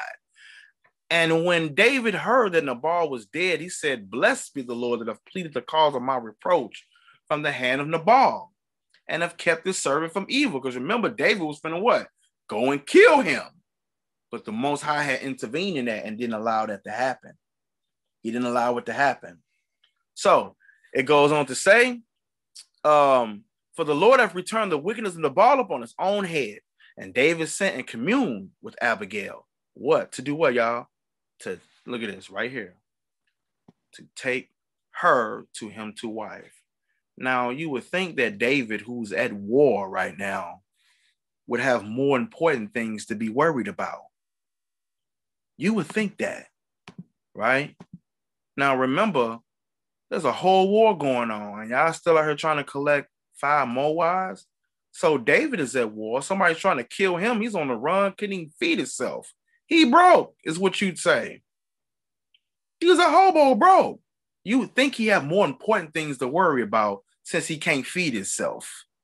Just 10 days ago, you were begging for food. And you was about to kill a man because he wouldn't even feed your hungry self. You would think that he has more important things to be worried about, right? Sure he does. Now, these brothers today, who the sister may be referring to, can obviously go feed themselves. You know, some of them got cell phones that can be online. So surely they wouldn't be worse off than what David was, living in the wilderness, homeless and broke, living in caves. Huh? Isn't that something? Now he's already married to Michal. Now you want another wife, David? You want Polly? And you homeless and broke and on the run? Shame on you, David, huh? Look at this. To take her to him to wife. And when the servants of David would come to Abigail to Carmel, they spake unto her, saying, David sent us to you. Look at this. This is what they told her. Look what they told her. To take you to him to wife. Let's see if she was like, Negro, please, you couldn't even feed yourself. Ain't you married to another woman already? Don't you got more important stuff to be worried about? Ain't you at war? The house of Saul, the house of David? Got your men with you? Like, shouldn't you be worried about more important things? Let's look at this. And she arose and bowed herself on her face to the earth and said, Behold, look at what she said to them. Let your handmaid be a servant to wash the feet of the servants of my Lord. Look, she called David her Lord, her master. What does that mean? Let's click on that real quick. Adon. Look at this. Adon. To rule, sovereign. That is what? That's her controller, her Lord, her master, her owner.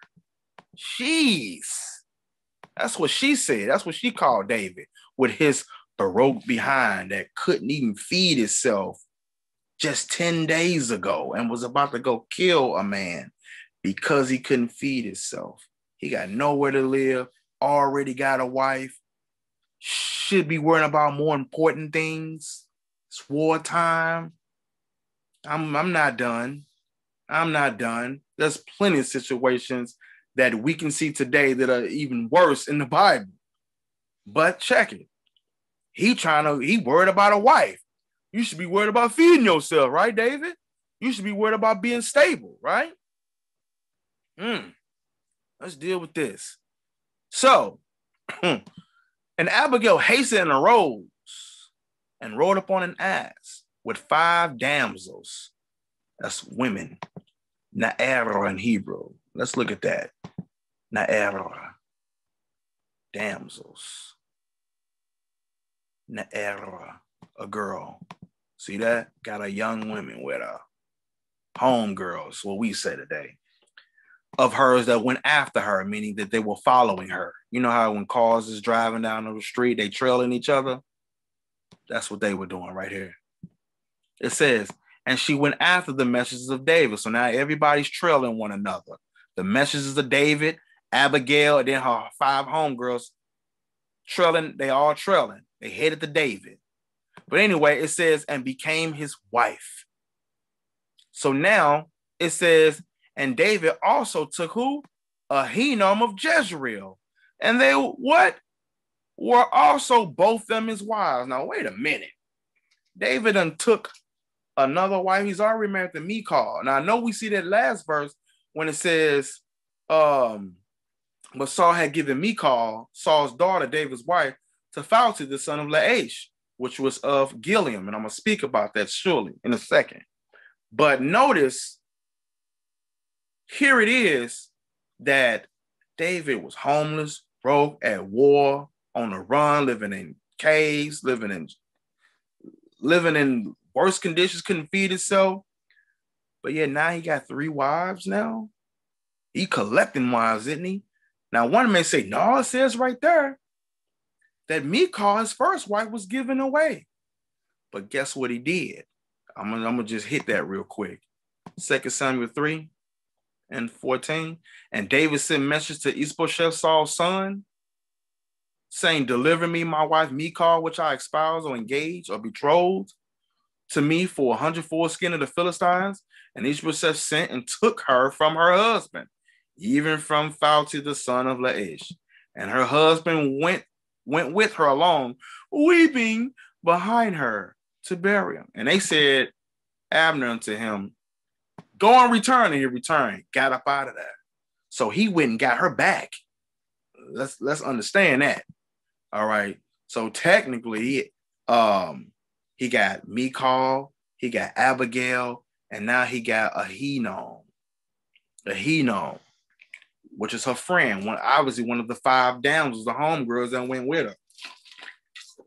But yeah, he's still at war. He's still on the run, still homeless. And that's something. He collecting wives, isn't he? Chapter 26.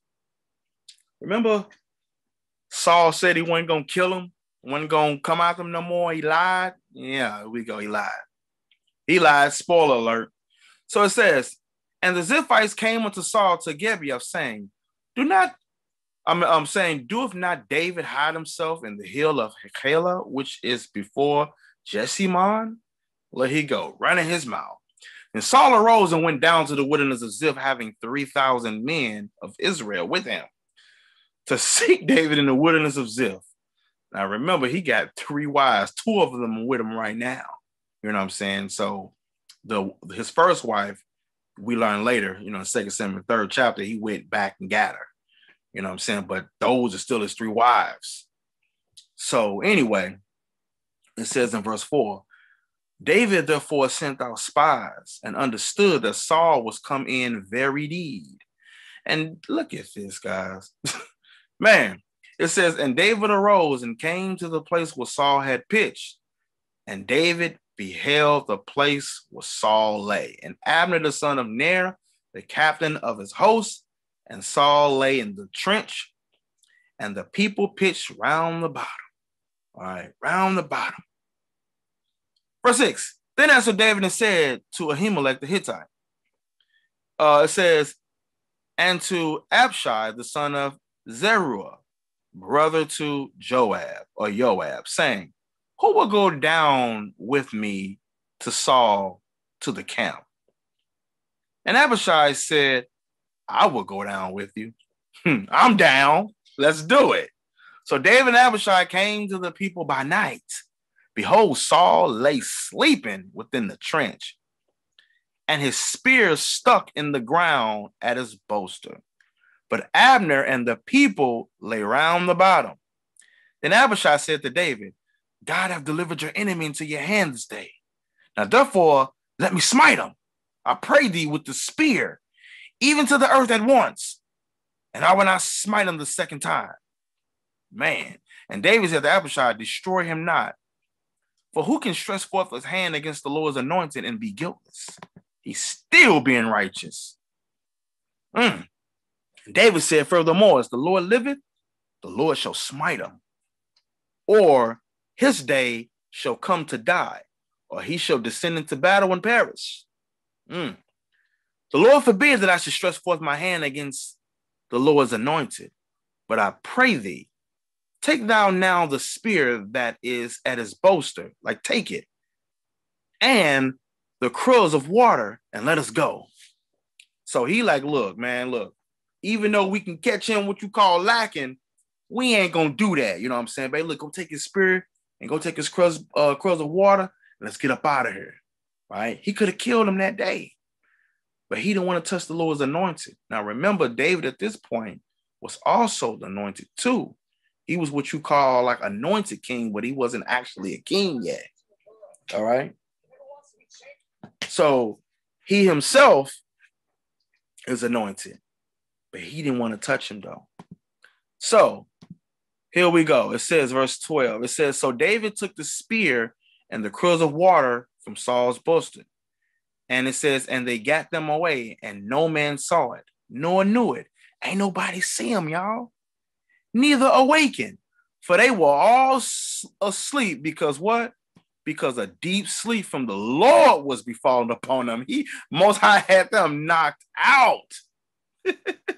Man, it says, then David went over to the other side and stood at the top of an hill afar off, a great space between them. And David cried to the people and to Abner, the son of Ner, saying, answer thou not Abner. Then Abner answered and said, who art thou that criest to the king? Then David said to Abner, art not thou a valiant man? And who is like thee in Israel?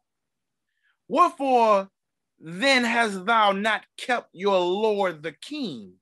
Like meaning kept him like you wasn't watching him.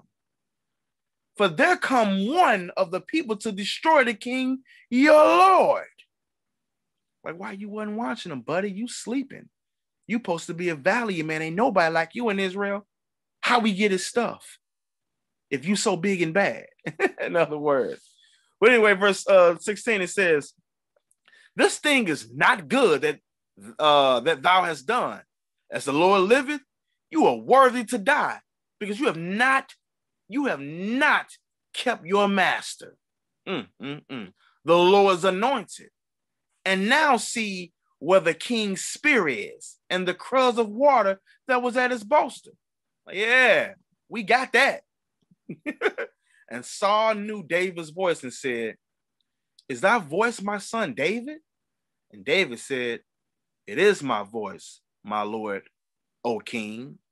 And he said, wherefore doeth my Lord thus pursueth after his servant?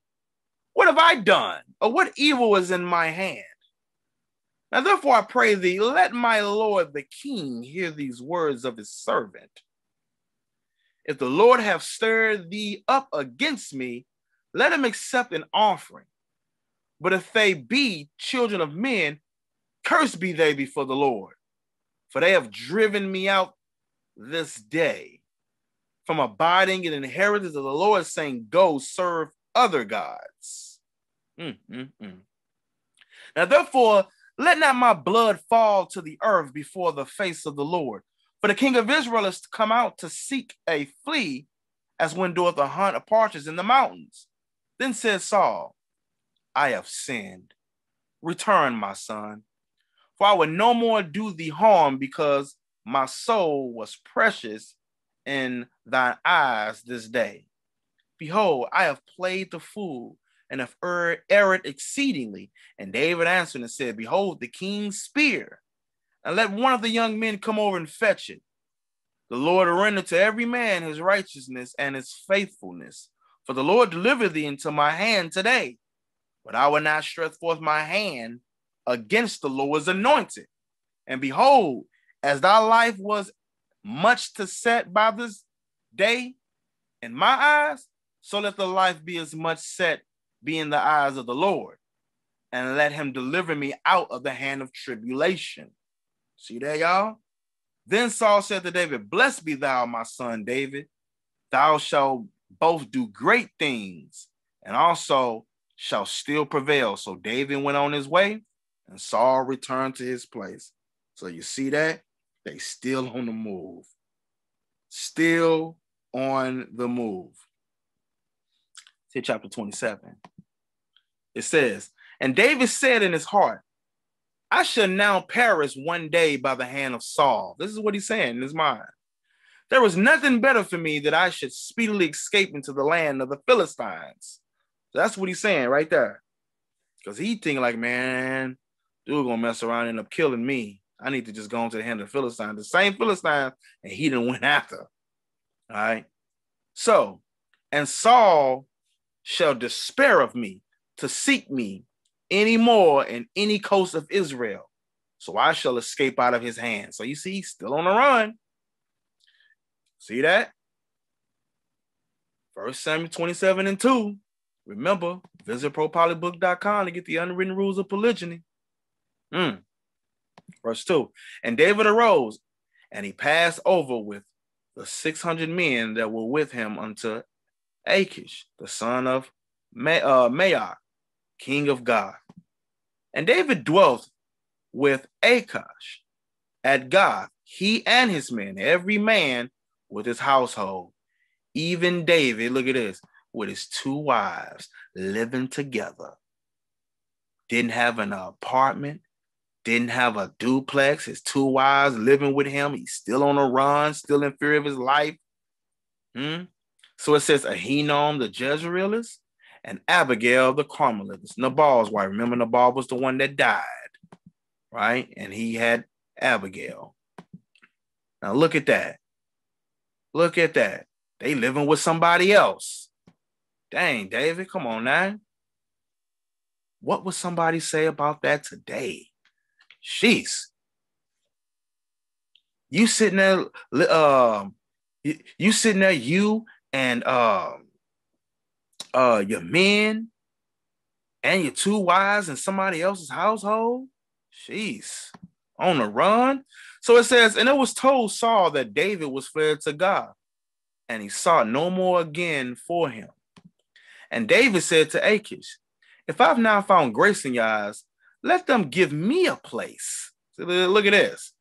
When we call it today, begging today, and some town in the country that I may dwell there. For why should your servant dwell in the royal city with you? Then Achish gave him Ziklag that day. Well, for Ziklag pertaineth unto the kings of Judah unto this day. And at the time David dwelt in the country of the Philistines was a full year and 4 months. All right. Check this out. But oh boy, you better believe it's not over. Even though he was there a full year and 4 months. And David and his men went up and invaded the Geshurites and the Gezerites and the Amalekites. For those nations were of old and the inhabitants of the land. And thou goest to Shur, even unto the land of Mizraim and Egypt. And David smote the land and left neither man nor woman alive, and took away the sheep and the oxen and the asses and the camels and the apparel, and returned to Achish. And Achish said, whither have ye made a road today? And David said, against the south of Judah, and against the south of the Jerahmeelites, and against the south of the Kenites. And David saved neither man nor woman alive to bring tidings or news to Gath, saying, lest they should tell on us, a snitch, saying, so did David, and so will be his manner all the while he dwelt in the country of the Philistines. And Achish believed David, saying, he hath made his people Israel utterly to abhor him. That's what he said. Therefore, he shall be my servant forever. That's what he said. Chapter 28. Man. So understand what's going on here. He had war. People trying to kill him. Matter of fact, now this is dealing with Saul when he went to go seek out Samuel. Because remember he had died or whatnot. Now we won't deal with that because that's actually irrelevant. So we'll jump to chapter 30. The 30? Yeah, chapter 30. David's wives. Let's go ahead and deal with that. It says, and it came to pass when David and his men came to Ziklag on the third day that the Amalekites had invaded the south, and Ziklag had smitten Ziklag and burned it with fire. And had, look at verse 2, and had taken the women captives that were therein.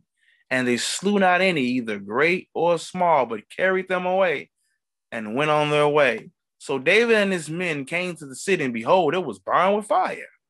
Jeez. And their wives and the sons and the daughters were taken captives. There go war. Then David and his people that were with him lifted up their voice and wept until they had no more power to weep. They ain't had no more strength to keep crying. Man. Verse 5, and David's two wives were taken captives, Ahinoam the Jezreelite and Abigail, the wife of Nabal the Carmelite. And David was greatly distressed, for the people spake of stoning him, because the soul of all the people was grieved, and every man for his sons and for his daughters. But David encouraged himself in the Lord his God. Man, they was ready to stone David. It's your fault. And David said to Ahithophel, the priest, Ahimelech's son, I pray thee, bring me hither the ephod. And Abiathar brought thither the ephod to David. And David inquired of the Lord, saying, shall I pursue after this troop? Shall I overtake them? And he answered him, pursue, for thou shalt surely overtake them, and without fail recover all. So David went, and the 600 men that were with him, and they came to the brook Besor, where those that were left behind stayed. But David pursued, he and the 400 men, for 200 abode behind, like they stayed behind, which was so faint that they could not go over to the brook Besor. So that they were so weak, they were so distraught. 200 was like, man, I ain't even going. I can't even go. I ain't got the strength. And they found an Egyptian in the field and brought him to David and gave him bread. And he did eat. And they made him drink water. And they gave him pieces of cakes of figs and 2 clusters of raisins. And when he had eaten, his spirit came again to him. So he had some strength there, huh? For he had eaten no bread nor drunk any water these 3 days and 3 nights. And David said to him, to whom thou belongest, like, who is your master? And whence art thou? And he said, I am a young man of Egypt, servant to an Amalekite. Now, Amalekites, according to Genesis 36, the descendants of Esau. It says, and my master left me because 3 days are gone, and then I got sick. So he left him, left him stranded. Are you sick? No, I can't do nothing with you. Bye. But anyway, it says, we made an invasion upon the south to the Cherethites and upon the coast which belongeth to Judah and upon the south of Caleb, and we burned Ziklag with fire. So now they know, okay, you was the one that was, of course, amongst them. So look at this, verse 15. David said to them, can you bring me down to his company? Can you go show me where they all at? And he says, swear to me by God that thou wilt neither kill me nor deliver me into the hands of my master, and I will bring thee down to this company. I'll show you exactly where they at. So it says right here, it says, here we go. And when David had brought him down, behold, there was spread abroad upon all the earth, eating and drinking and dancing, because of all the great spoil that they had taken out of the land of the Philistines and out of the land of Judah. And David smote them from the twilight evening, unto the evening of the next day. Right? Twilight of the evening. So when it's getting dark. And then it said until the evening of the next day. And there escaped not a man of them, save 400 young men, which rode upon camels and got up out of the fled. And David recovered all that the Amalekites had carried away. And David rescued who? His 2 wives. Man, you think there would be more important things to be worried about. He went back, got them women. Why'd you go and rescue them there? You already had another wife, Michal. Jeez, you at war. Surely you got other things to be worried about. And it says that there was nothing lacking to them, neither small nor great, neither sons nor daughters, neither spoil, nor anything that they had taken to them. David recovered all. He recovered everything. Let's go to 2 Samuel real quick, chapter 3. Now here we go. So hopefully you all are getting there. All right. So 2 Samuel chapter 3, it says, now there was what? What that say, sis? Long war. Look at that. There go that war between the house of Saul and the house of David. But David waxed stronger and stronger, and the house of Saul waxed weaker and weaker. And unto David were what? Sons born in Hebron. Look at this, a whole nother city, right? And his firstborn was Amnon. His firstborn. Of who? Ahinom the Jezreelites. Of the Jezreelites. Remember who was Ahinom? That was Abigail's friend. One of the damsels, one of the 5 damsels that went with her in 1 Samuel 25. Right? Remember, if you've been paying attention, in 1 Samuel 25, when we had learned, right here, and David also took Ahinom of Jezreel. Look at that. Also, both of them wasn't wives. See that? Remember we had learned about that Saul giving Michal the daughter. We already read in 2 Samuel 3. This is the same chapter. We had read that earlier. He had got her back. Right? He went and got her back. But look, let's go back.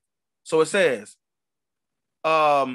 here it is, a long war between them, right? But look at this. Look at what he's doing. Still collecting wives. during this long war. Because remember, we got this post of the sister saying there was a whole war going on, and y'all still out here trying to collect 5 more wives. Dang. Look at that. And you living in a duplex apartment with the 4 you have. David, he wasn't even that blessed. He wasn't even blessed to even have a duplex or an apartment. He was at a long war, but he was still out collecting wives. And brothers, don't worry. I'm going to show you a solution if you are living in a duplex or an apartment. What can you do, brothers? So that's going to be coming. All right? But anyway, I'm tired of living in a duplex and apartment. I do want something nice. All right, bro, look, check it. Keep on paying attention, listen, and learn something. All right? But anyway, so it says here, it says unto David was sons, plural, born in Hebron. Now remember, there's a long war between them. And he having babies? You think he have more important things to be worried about, though, right? It says, and his firstborn son was Amnon of Ahinon the Jezreelist, and the second, Chileab of Abigail, the wife of Nabal, the Carmelite, and third, Absalom, the son of Maacah, the daughter of Talmi, king of Geshur. Look at this. There go another one. The fourth, Adonijah. Now, wait a minute. Hold up. Whoa. Wait a minute. Hold up. Wait a minute. So we got Ahinom, right? Yeah. Then we got Abigail. Yeah. See that? Then we got Maacah.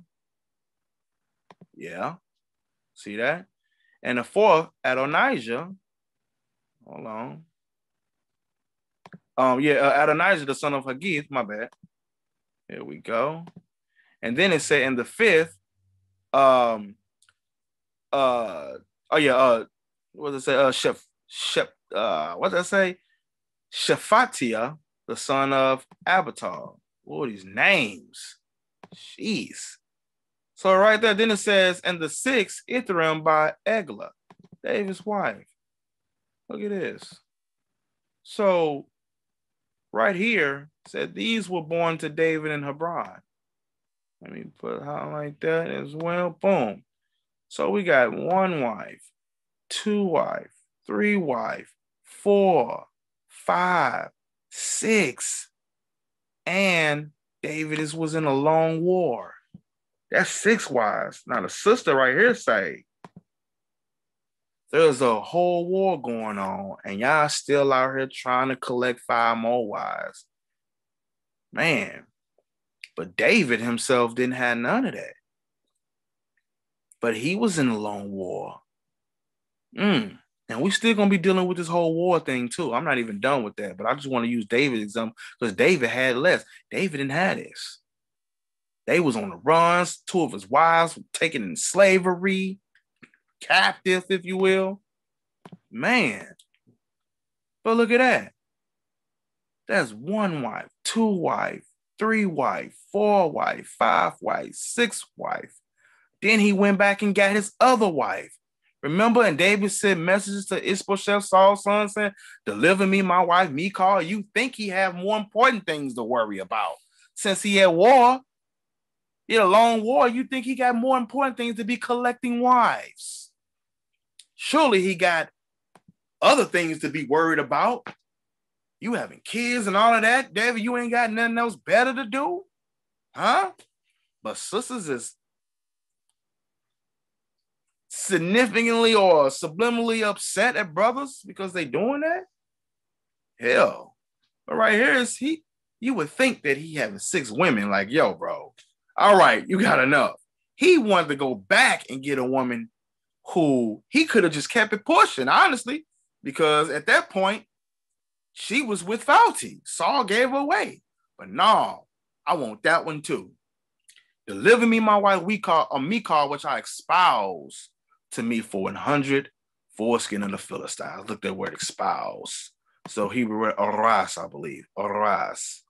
Well, we had deliver me, and here we go, espouse.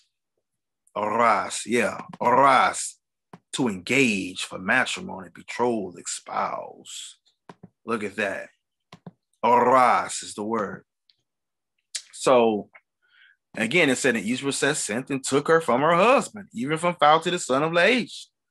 And her husband with her went with her along behind her, weeping behind her. So obviously he was crying out, no, my wife, no.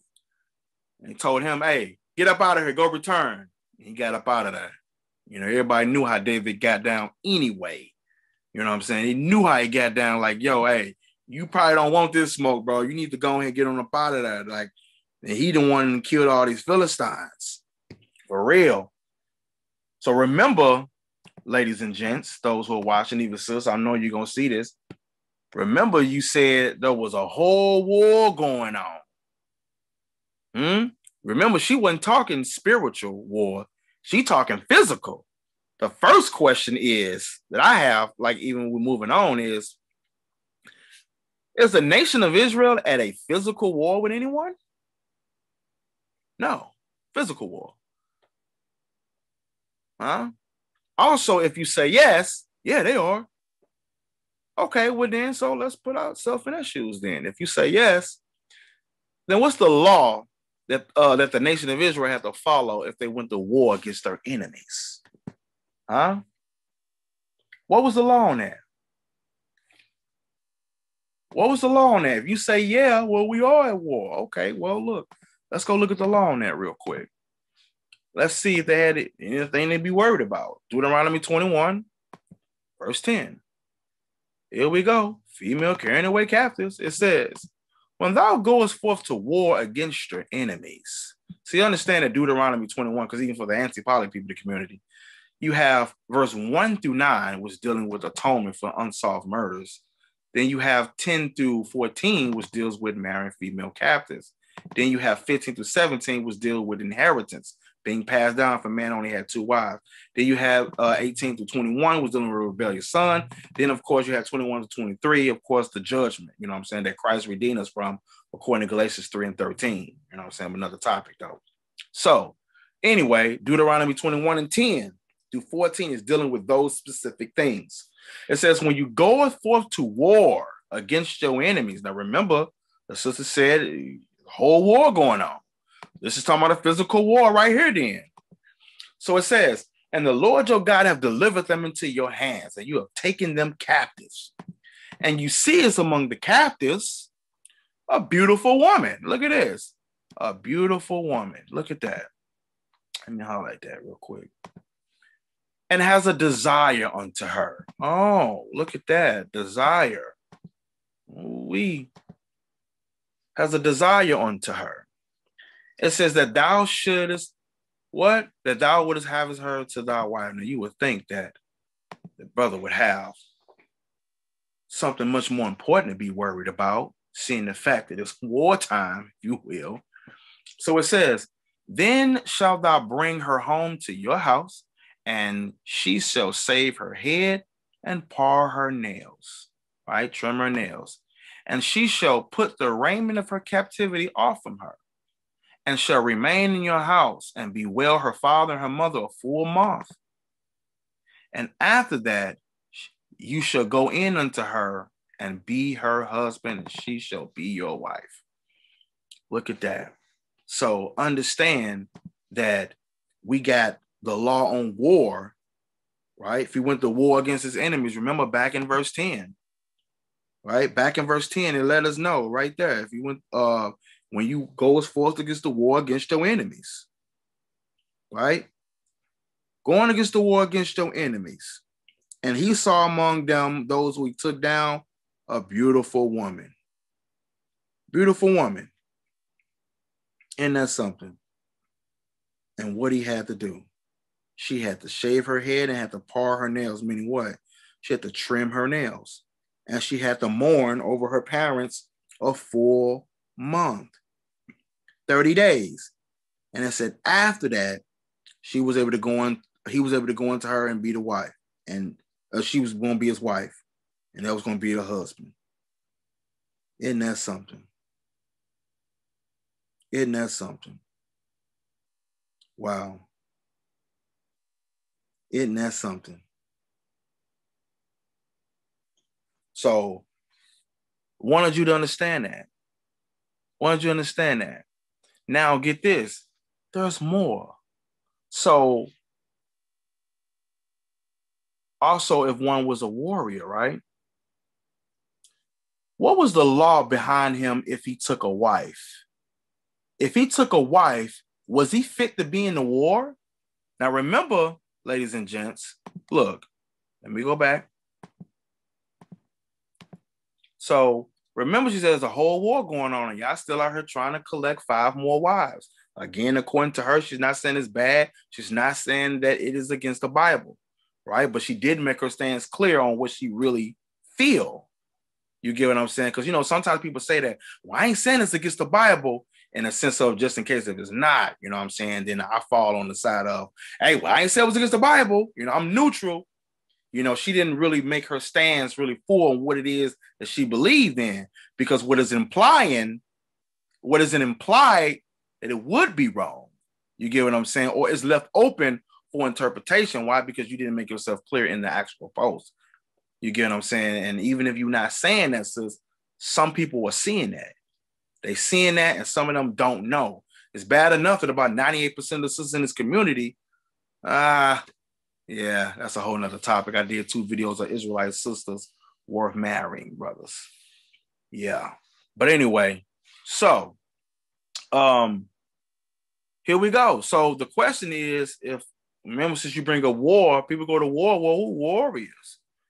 If a person was a warrior, went to war, were they even fit to even be in the war? That's a question. What is there a law on that? Let's see about that. Let's go to Deuteronomy chapter 24. Deuteronomy 24. All right. Look at verse 5. It says, when a man have taken a new wife, look at that, a new wife, she's new wife. That's the key word right there. All right, not a wife, a new wife. It says, he should not go out to war. Right there.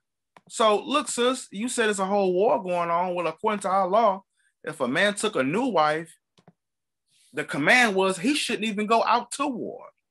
So just by what you saying right here, when you said there's a whole war going on and y'all still out here trying to collect more wives, well, we got a law on that.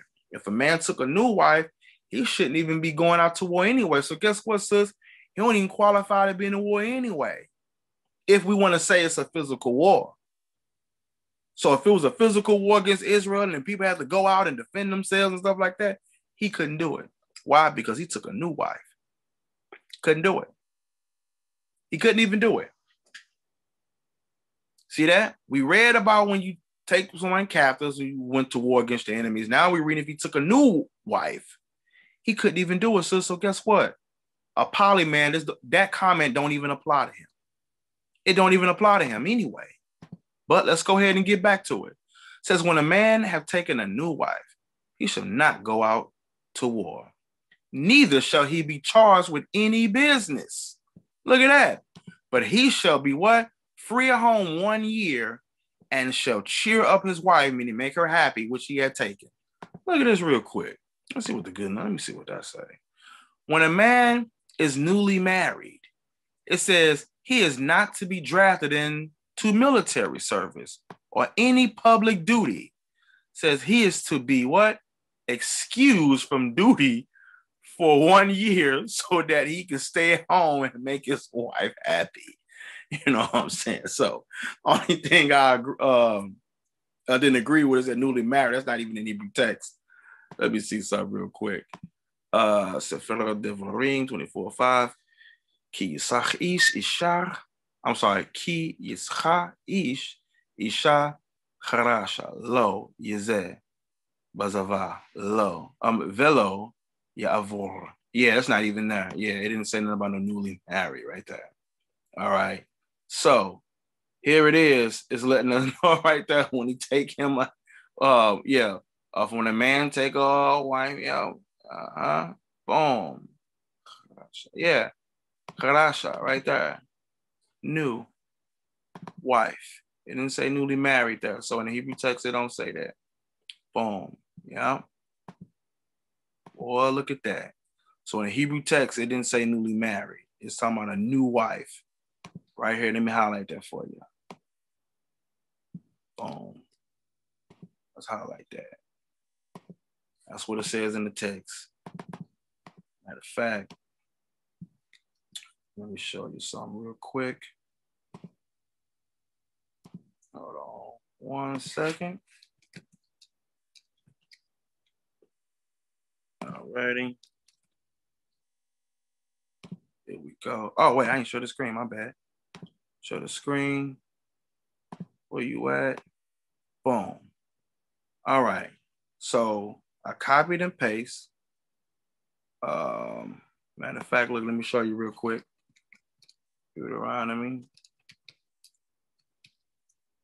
24. All right, Deuteronomy 24 and verse 5. Here's the word I'll show you. Ki, yeah, Yechach Ish. Man, here we go. Yisha. Charasha. Right here. Boom. Copy and paste that. So it's letting us know here. Ki Yecha. So when he have taken Ish, letting us know, when a man have taken Isha, which is the wife, Charasha, which is the word for new, lo, Yezeh, he should not go out. Then we have the word Bazava, to war. All right. So here is the words that I'm looking at right here. Isha, Charasha. Let's click on that. Boom. A new woman. A new woman, or Isha, which means wife.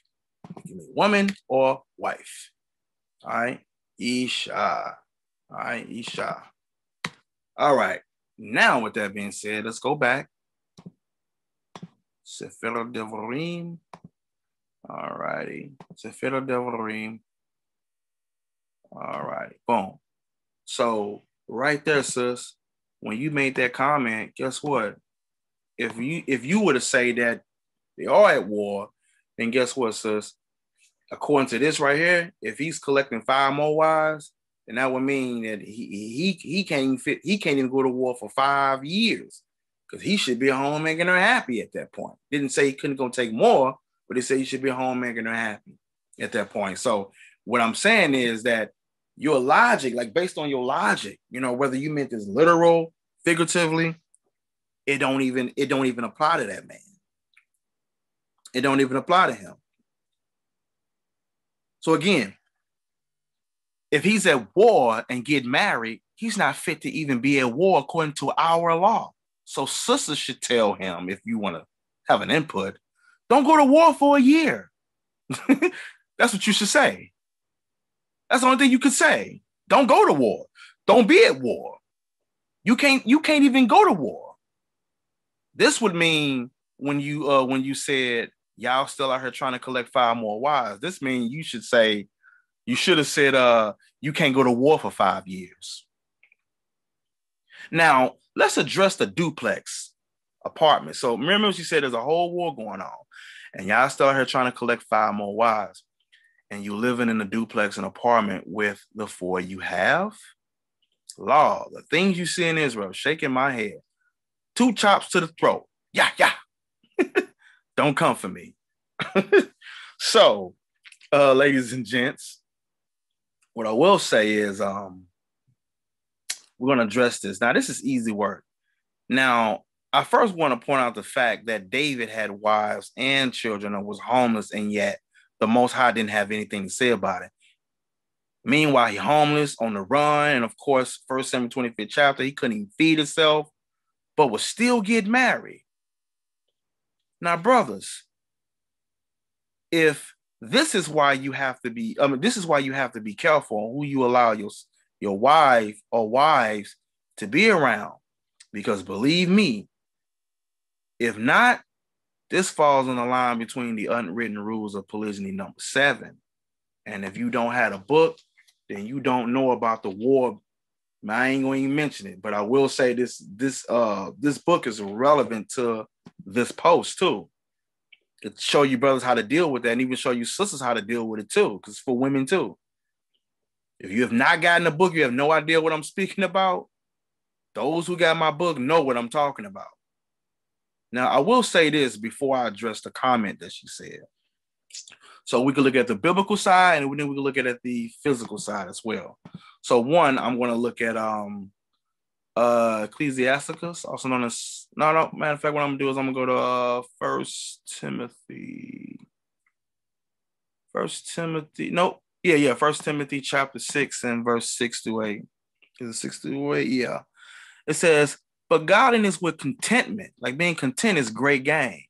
For we brought nothing into this world, and it is certain, for surely we can carry nothing out. And having a food and raiment, let us be content. Like, be content with what you got. Be content with what you have. Let's look at the book of Ecclesiasticus real quick before I say what I want to say on this stuff, on the apartment and the duplex, if you will. Sirach, chapter 11, verse 21, brothers. It says, marvel not at the works of sinners.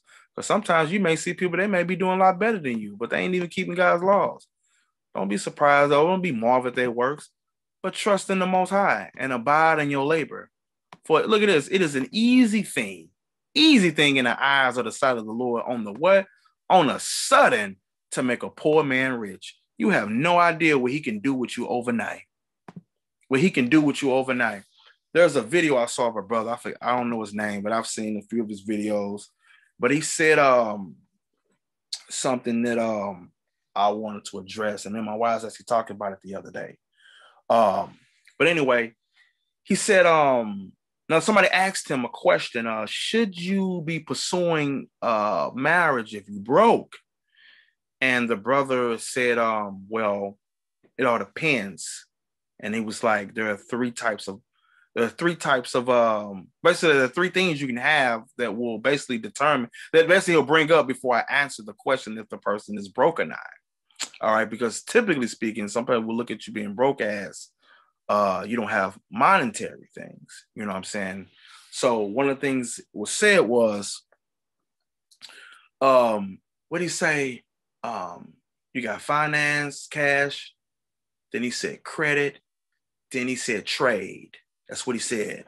So he said, well, if you're the type of person that has cash, then I'm just kind of paraphrasing, you know what I'm saying? And obviously, you can help your family, support your family, if you will. But if you're the type of person that don't have that, then you need to be able to have some good credit. So therefore, if you don't got cash, then you can say, hey, I can bring credit to the table. So it's like, yo, I can go get us a loan, and then I can go and get a down payment on a house, if you will.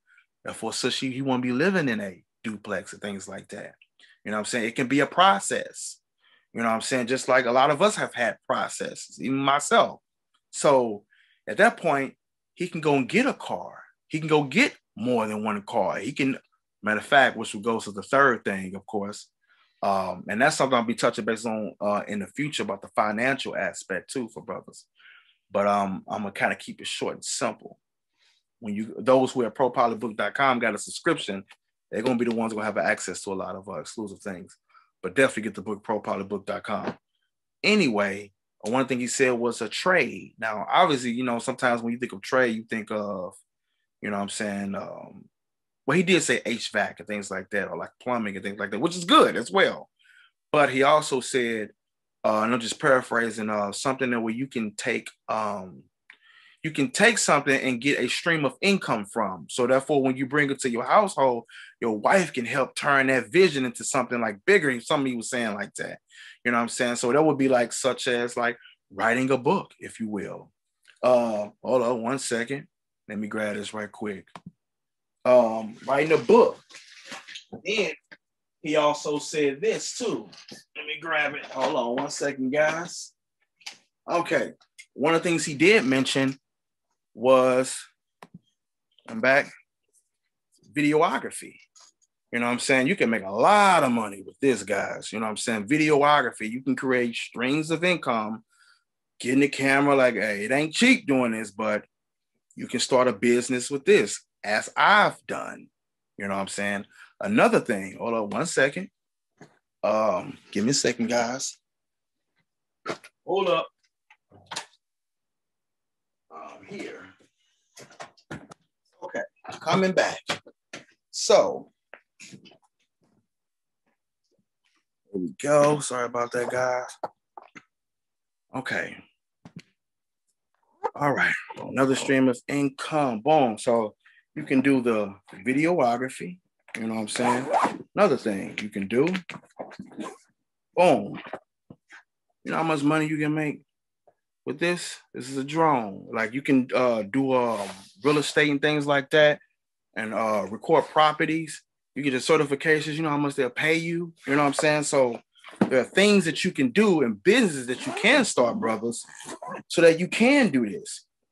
And so he was saying that if you got these things, guess what? Then he was basically saying, no, you ain't broke, if you will. So there are things that you actually can do, brothers. You know what I'm saying? So now going into that type of business, it ain't cheap. You know what I'm saying? So, but it can be done. It can be reached. You know what I'm saying? And you can get you and your wife or wives out of that duplex or out of that apartment if that's something y'all don't desire. You know what I'm saying? Everybody's different. Everybody don't desire a house. Everybody don't desire that. You know what I'm saying? But if somebody does, then guess what? All right, you know, hey, if you want more, there's nothing wrong with that. You know what I'm saying? You can create streams of income. You know what I'm saying? That's what he meant by a trade. You know what I'm saying? Getting something that can turn something into more money. You know, I be out, people be like, yo, man, I'm joining 13s. Nah, bro, these the poly 13s, boy. Man, what's your number? Let me get that. You know what I'm saying? Boom. So, real quick, hold on. Real quick, let me show you something as well, brothers, because it's something I want to share with you all. So, it's a photo album right here. You know, just some people, you know, who got the book. The book's going all over the world. You know, just some of the products and whatnot. But look, hold on. Look at this. The book is in Africa, stuff like that. You know, people's getting all over the world. Boom. Look at this. Hold on. In Africa. Do you see that? In Africa. Stuff going all over the world. Caribbean islands. You know what I'm saying? Going all over the world. All over the world. That would be the sense of trade, if you will. Turning something and getting an income out of it. You get what I'm saying? So, believe it or not, if you are living in a duplex or an apartment, and you know, to your brothers, and you got no goals or a plan to get you out of it, you don't know where to turn or exactly what you need to do so that you can have the things that these worldly Israelites be complaining about. Guess what, bro? I got a solution. Reach out to me so that we can help you get your credit fixed. And I mean fixed fast. I ain't talking no long periods of time, you know what I'm saying? But you got to be willing to invest in yourself. You see, if you sitting there, you know what I'm saying, your credit score is trash, you know what I'm saying, then yes, you're going to be stuck in that apartment. You're going to be stuck in that duplex. You know what I'm saying? You're going to be stuck there. And then you're going to hear her worldly ass complain. But guess what? Now think about something. For the most part, if you are, how can I put this? You see, if the woman is a single mom and things like that, no one complains about her having all these babies and can't afford them and needing government assistance. No one says nothing. But if the brother is struggling, everybody's down his throat. But anyway, guess what, bro? It's a solution for that. If you get that 750 credit score, at least 750, then at that point, you can get it, you know what I'm saying, whatever house you desire. Get you a good home or auto loan. You can do more at that point if that's something you desire. You know what I'm saying? So if you can do the same, and you can do the same with your wives. Get their credit fixed. And at that point, everybody can do more. In that year that you can't go to war, since you got to stay home and make your wives happy if you at war. You see what I'm doing is I'm eliminating any excuse a lot of these rebellious Israelite sisters are saying. Not saying that she is, but I'm just saying in general. Because somebody would take that post and run with it. You see what I'm saying? So, and these some Israelite men who be trying to impress them, they do the same thing too. All the excuses gonna get shut down one by one. And that's what I'm gonna be doing mainly on this channel though. But the thing about it is I do put a challenge out to the sister that did make this post. Somebody send it to her. It's the challenge. The brothers who you talking about, do me a favor. Do me a favor. Send them this way. Ask them their credit score. And if it's under 750, send them my way. Whether you got student loans on their child support, whether you got bankruptcy, man, you name it, they do charge or all of it, anything that's on your credit report, you want to wipe clean. You know what I'm saying, brothers? You want that fresh start. You want to start over. You know what I'm saying? You want to learn how to turn credit into money so that you don't have to do a 9 to 5. You don't have to do that, and you can still get your job. I mean, your business. Turning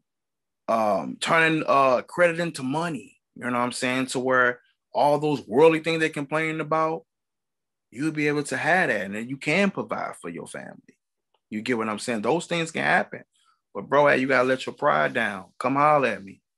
Come holler at me. You know what I'm saying? But if you ain't got the book from ProPolybook.com, don't come holler at me. Because it's gonna be things we're gonna talk about, and it's gonna be in this book. And I'm like, turn to this page and X, Y, and Z. And if you can't turn to that page, no. And if you got more than one wife, everybody need to have a book. Or don't come holler at me. Don't waste my time. The stuff she complain about, that's small. That's a lightweight. That's lightweight. You don't have to be in that apartment. You don't have to be in that duplex if y'all don't want to. If y'all don't desire, there's a way out.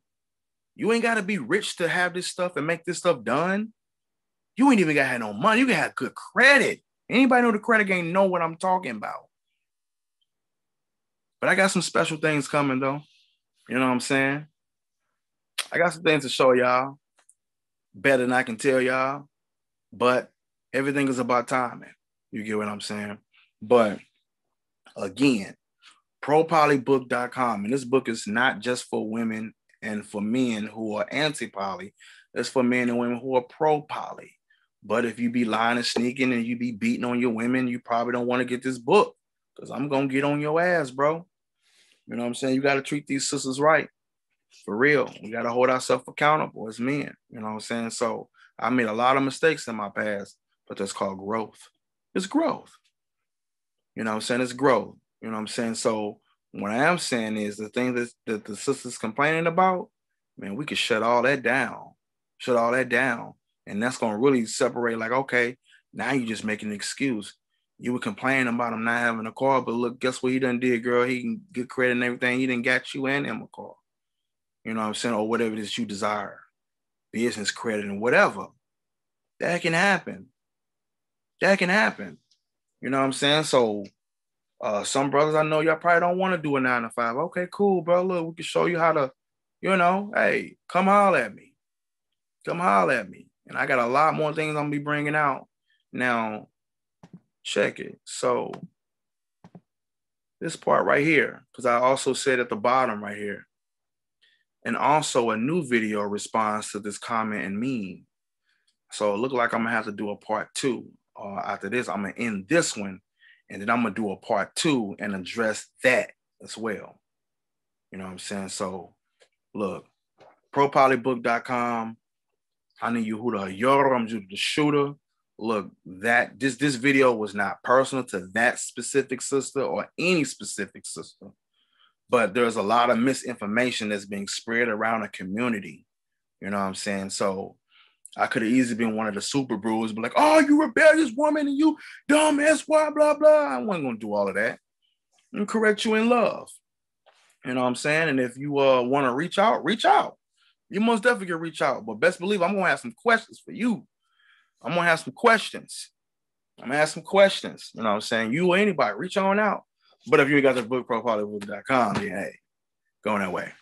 You know what I'm saying? Because there's things in the book I'm going to want you to be like, hey, look at that real quick on page X, Y, and Z. Oh, why ain't have the book? All right, well, we can't really have this conversation there. You know what I'm saying? So, yeah. The unwritten rules of polygyny.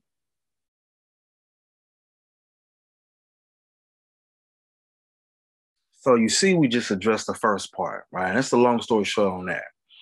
But as you already see, as I highlighted here, which is my words here, and also a new video responds to this comment and meme.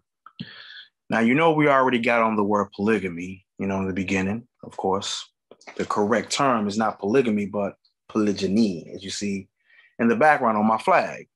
All right. Now, of course, if you got the book, The Unwritten Rules of Polygyny, then you already know how that's incorrect, of course. Now, so this person here put polygamy, says used as a noun, but says the ability to disappoint several women at once.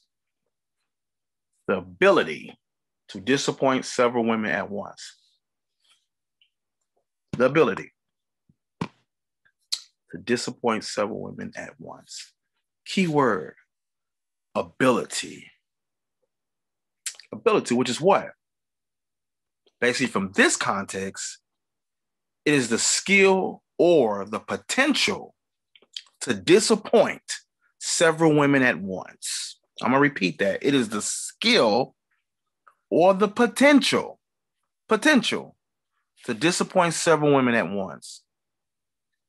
Well, even though I'm anti-polygamy, as you already know that, but I'm also pro-polygyny, and the word polygyny being the key word. Now, look, in any marriage, one has the ability or the potential to disappoint. In any marriage, it doesn't matter if we're talking monogamy or polygyny, if we're talking two people who's getting to know each other. In any type of dynamic, one has the potential or the skill or the ability to disappoint several women, or the woman has the potential to disappoint her husband, such as her being stubborn and rebellious, her being wicked. She has the potential to do that, right? Of course. But anyway, look, it's the same with monogamy or polygyny. However, in my book, it talks about these very things, though, and how to avoid common mistakes that men make in this lifestyle, in culture, and how to avoid situations that would lead to the destruction of a home.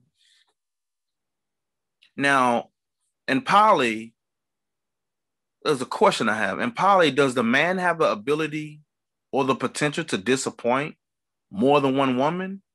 Yes, of course. Of course. I agree with that.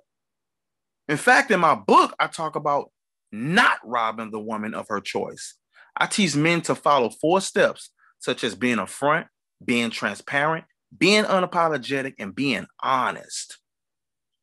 If you got the book, you know. I talk about being strong enough to hold your household in place and building from the first wife.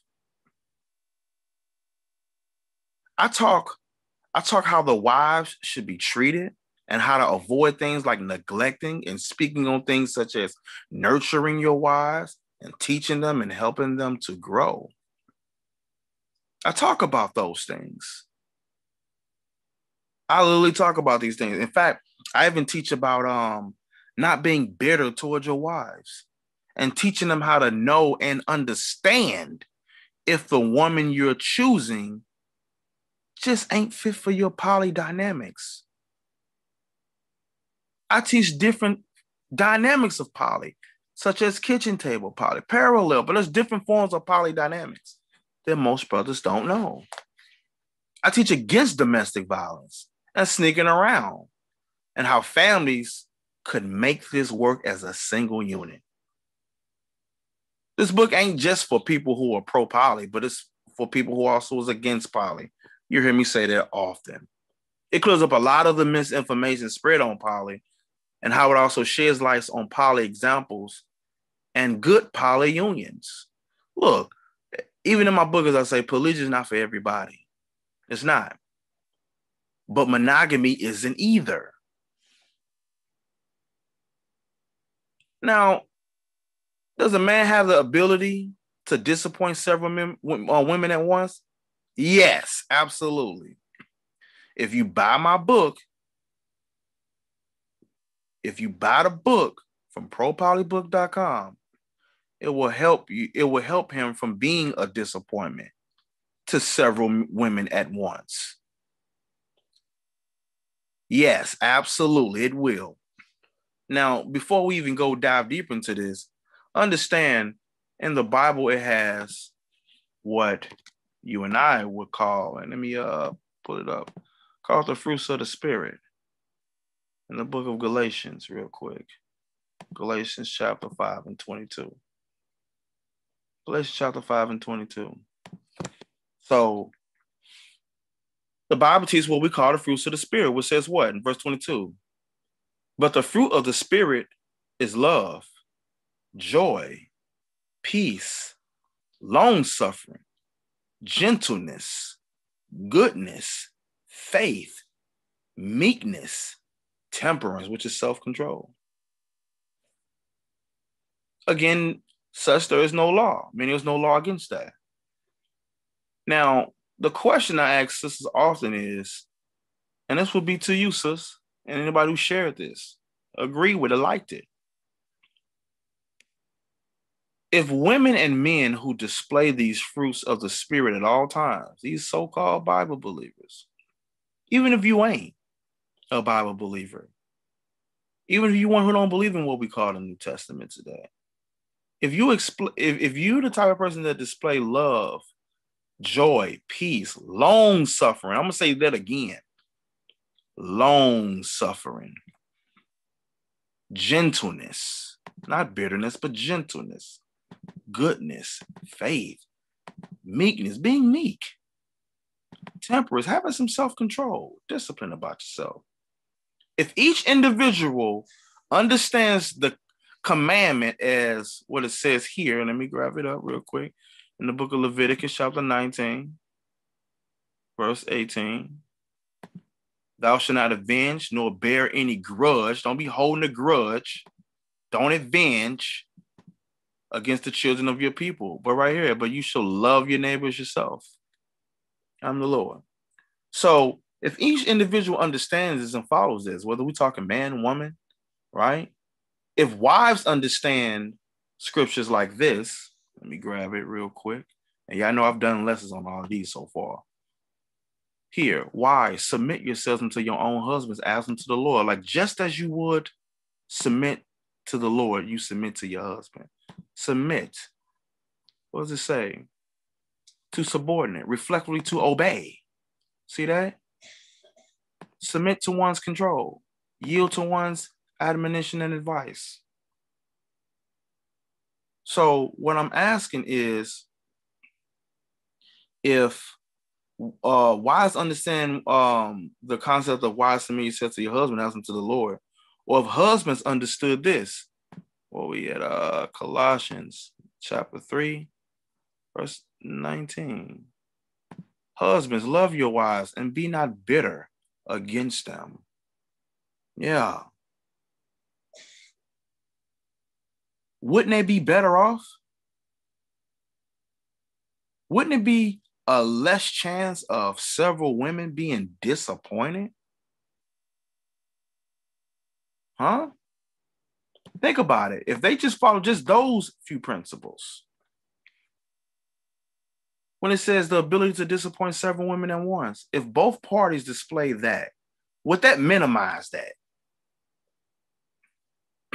Would it minimize that? What are the chances of anyone having an ability to be a disappointment if they strongly follow that wholeheartedly? Is it less likely? And is it possible? Like, is it possible to do? To keep the fruits of the Spirit and remember to love your neighbors yourself? Wives, submit yourself to your husbands?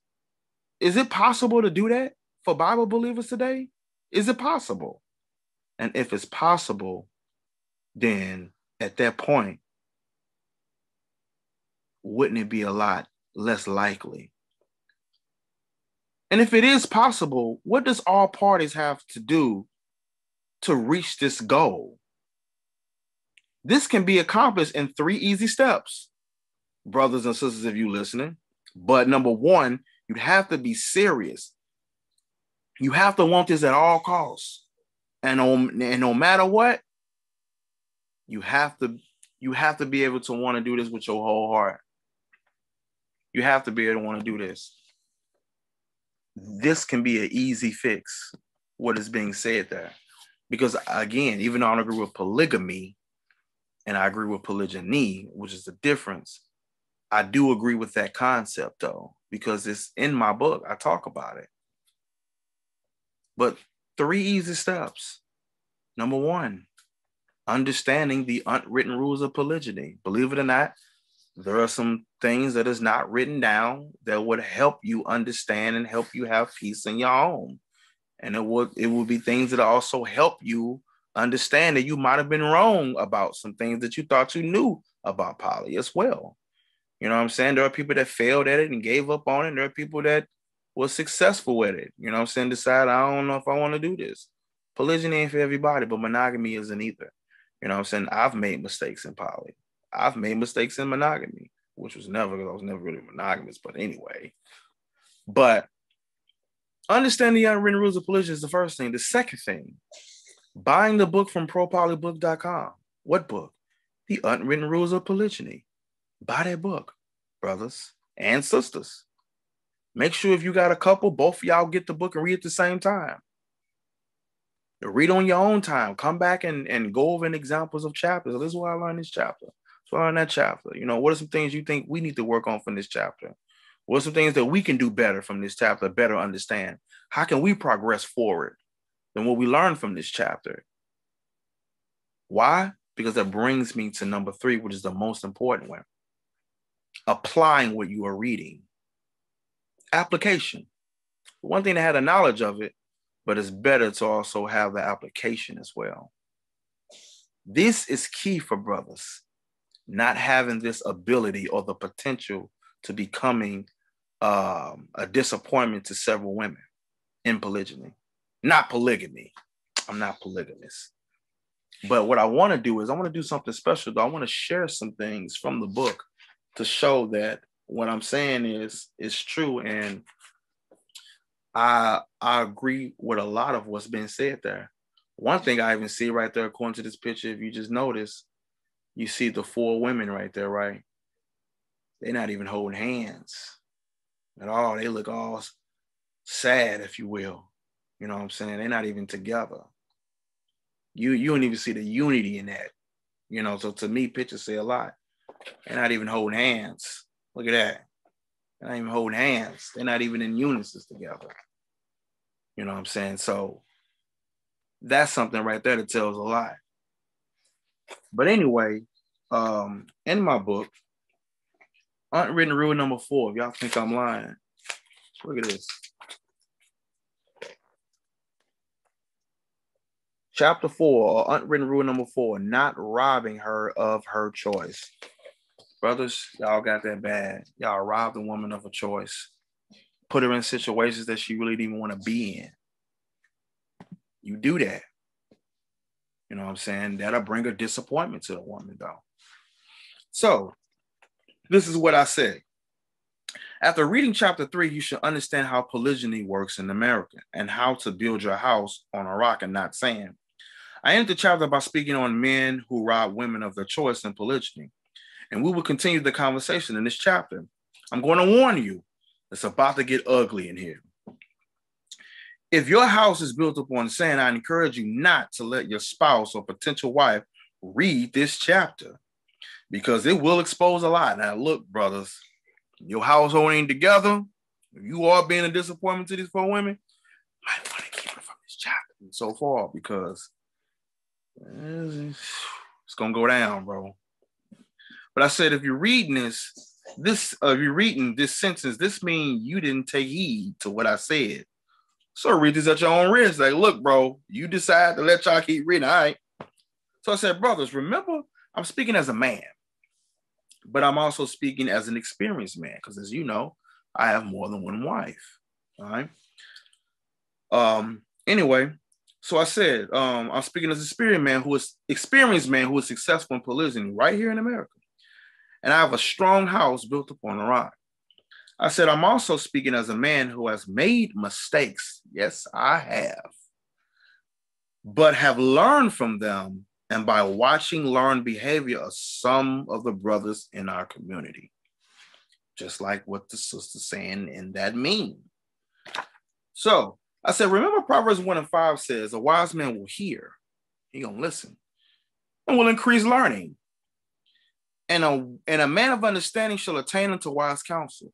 This means a wise man will listen, learn more, and that man who is of understanding will receive guidance.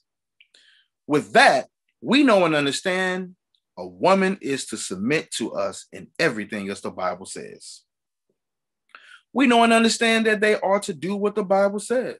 But remember, this book is called The Unwritten Rules of Polygyny. So again, y'all, this is going to things that are not written. I said, this is for the sake of you getting and restoring peace into your home and getting it off that sand that is built on, because it will fall. And if you keep it out there out of pride, the following are more unwritten rules that are not in the Bible, like these following unwritten rules, but will help you in building your household. Number one, be upfront, be transparent, be unapologetic, and be honest. Now remember, that's what I got right there. Hold on, wait 1 second. Boom. See those rules right there, 1 through 4? Yeah, you see it. I said, well, most of you brothers go wrong is not being upfront, not being transparent, and having the nerve to be unapologetic when you're not completely honest about what you're doing. Although it is your God-given right to take on another wife without her permission. But in doing so, without being honest and upfront about it, you are destroying her peace and yours. When you do that, you are then building your house up on sand and not a rock. It's not solid. Now, I don't want to read too much, but what I will say this.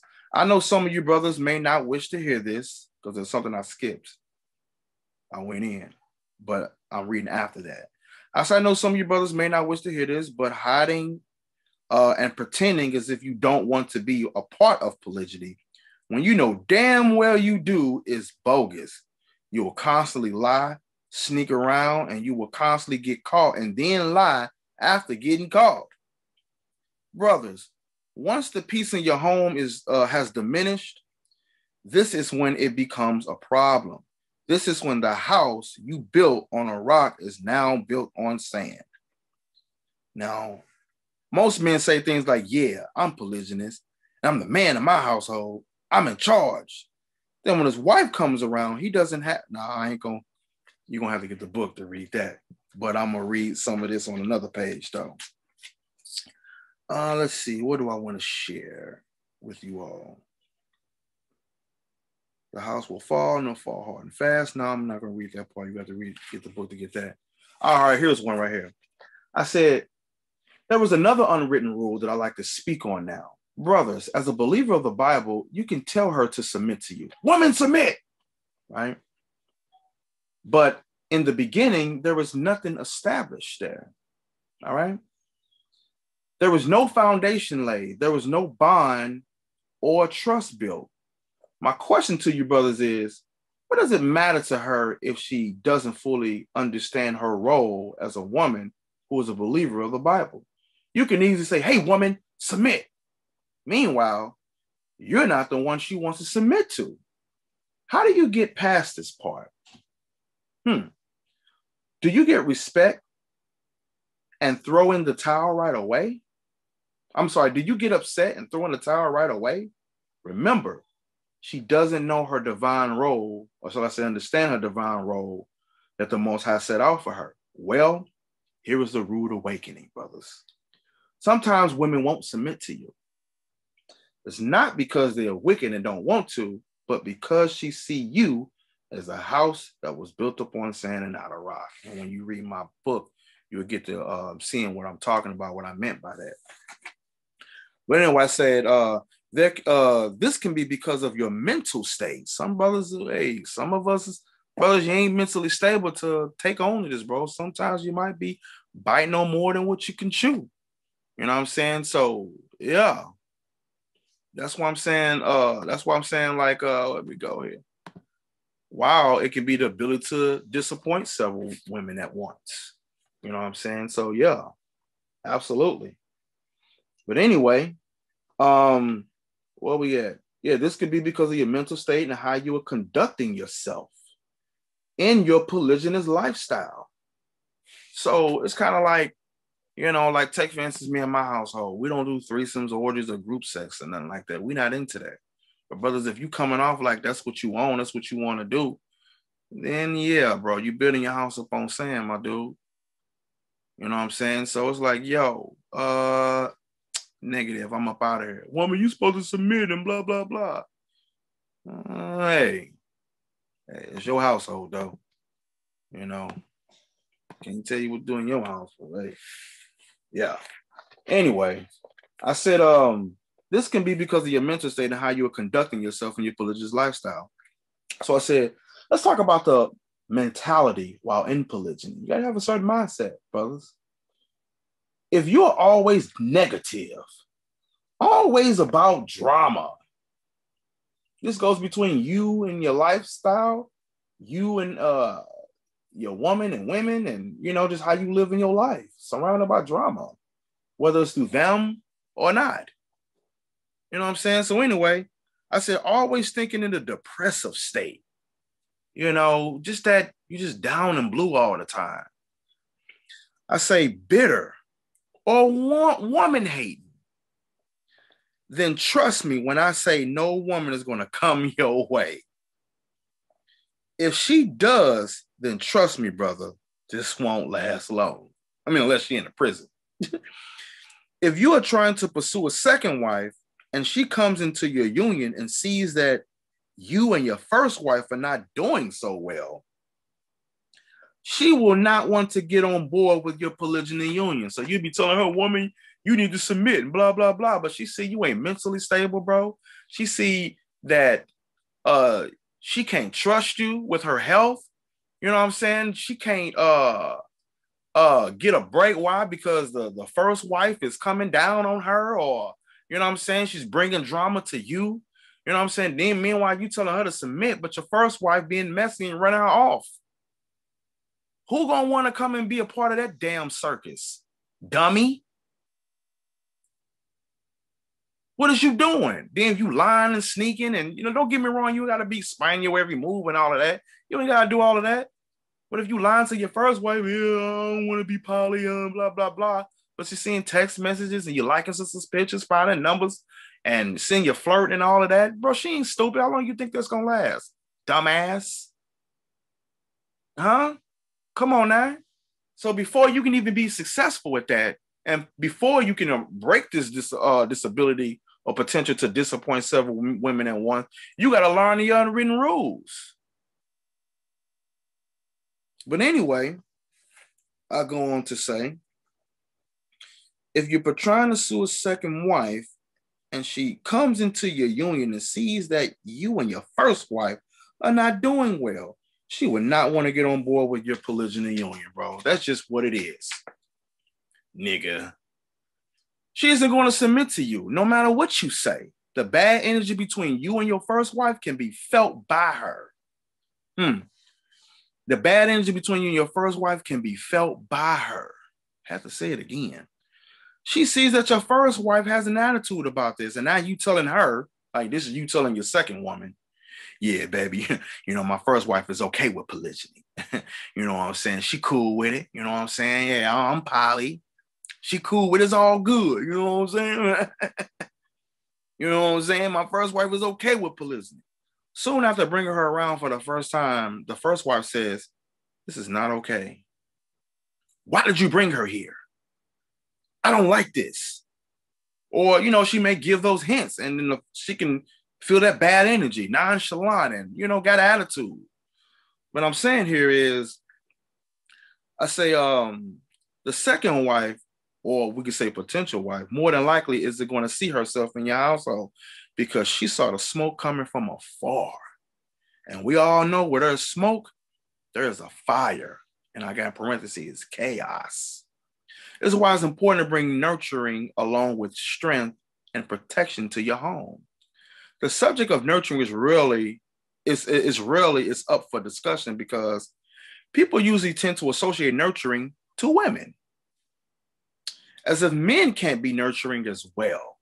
Brothers, this is very important. Nurture your wives and clear any smoke between you. Listen, brothers, clear any smoke between you two before bringing a potential second wife into your home. So if y'all got some issues in your home, bro, it's good to establish that foundation with your first wife, which I talk about later in the book. It's good to do that. And this book ain't one to skip, though, either. You can't just skim through. But if there's some smoke or chaos between you and your first wife, it's good to set the tone, to bring that peace into your home, restore that peace. Why? So that you can bring the second woman into a peaceful home, a good environment, not a toxic one. You know what I'm saying? So it's bad enough that some of our sisters have trauma, even our men. I did a video called Israelite Brothers Worth Marrying, just like I did 2 videos called Israelite Sisters Worth Marrying. You know what I'm saying? So, yeah. But anyway, I said, make sure you are bringing her into a peaceful environment. Another good unwritten rule is make sure you can see this woman fitting into the dynamics of your lives. And if her personality can match with yours, they don't have to match with your wives, but as long as they match with yours. And you will learn mostly why I'm saying that in the book. This is part 1. All right. But it's definitely good with that. You know, all of my wives have different personalities, but they all get along. You see, we got a YouTube channel, you know, not this one, but our YouTube channel. You know what I'm saying? Of course, you buy the book, you get to see it. Where's the YouTube channel at if you don't know? Got it in the book. But anyway, I said, all of my wives are different in their own ways. Oh, look, I got it right here. I said, yeah, they're able to move as a single unit. For example, like you and a coworker at your job. You all may be from different backgrounds and have different beliefs, but you work together as a team. Polygyny is beautiful, but you have to treat it like a game of spades. Don't just put anyone on your team. Anybody know spades? You know you ain't just put anybody on your team.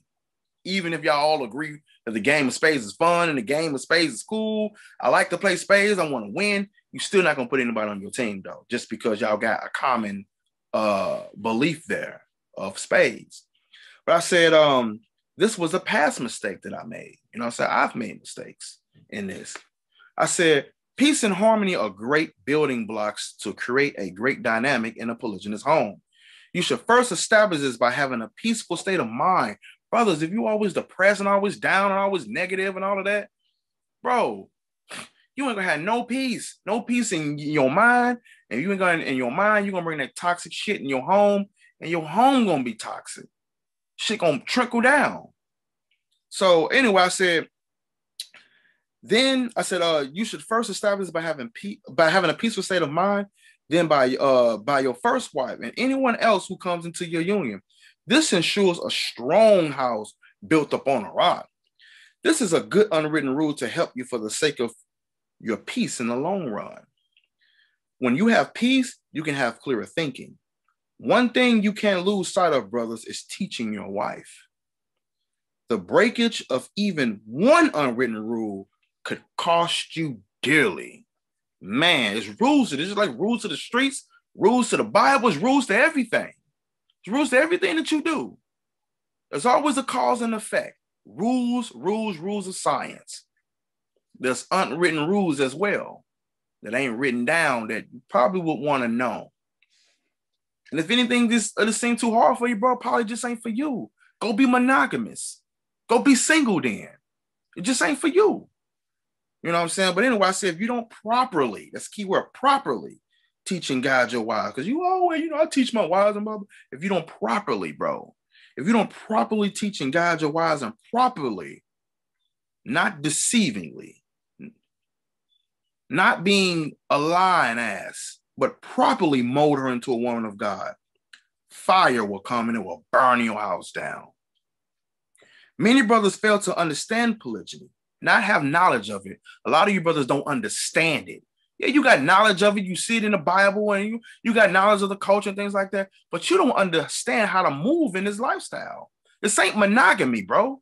This ain't sneaking polygyny. This is open polygyny.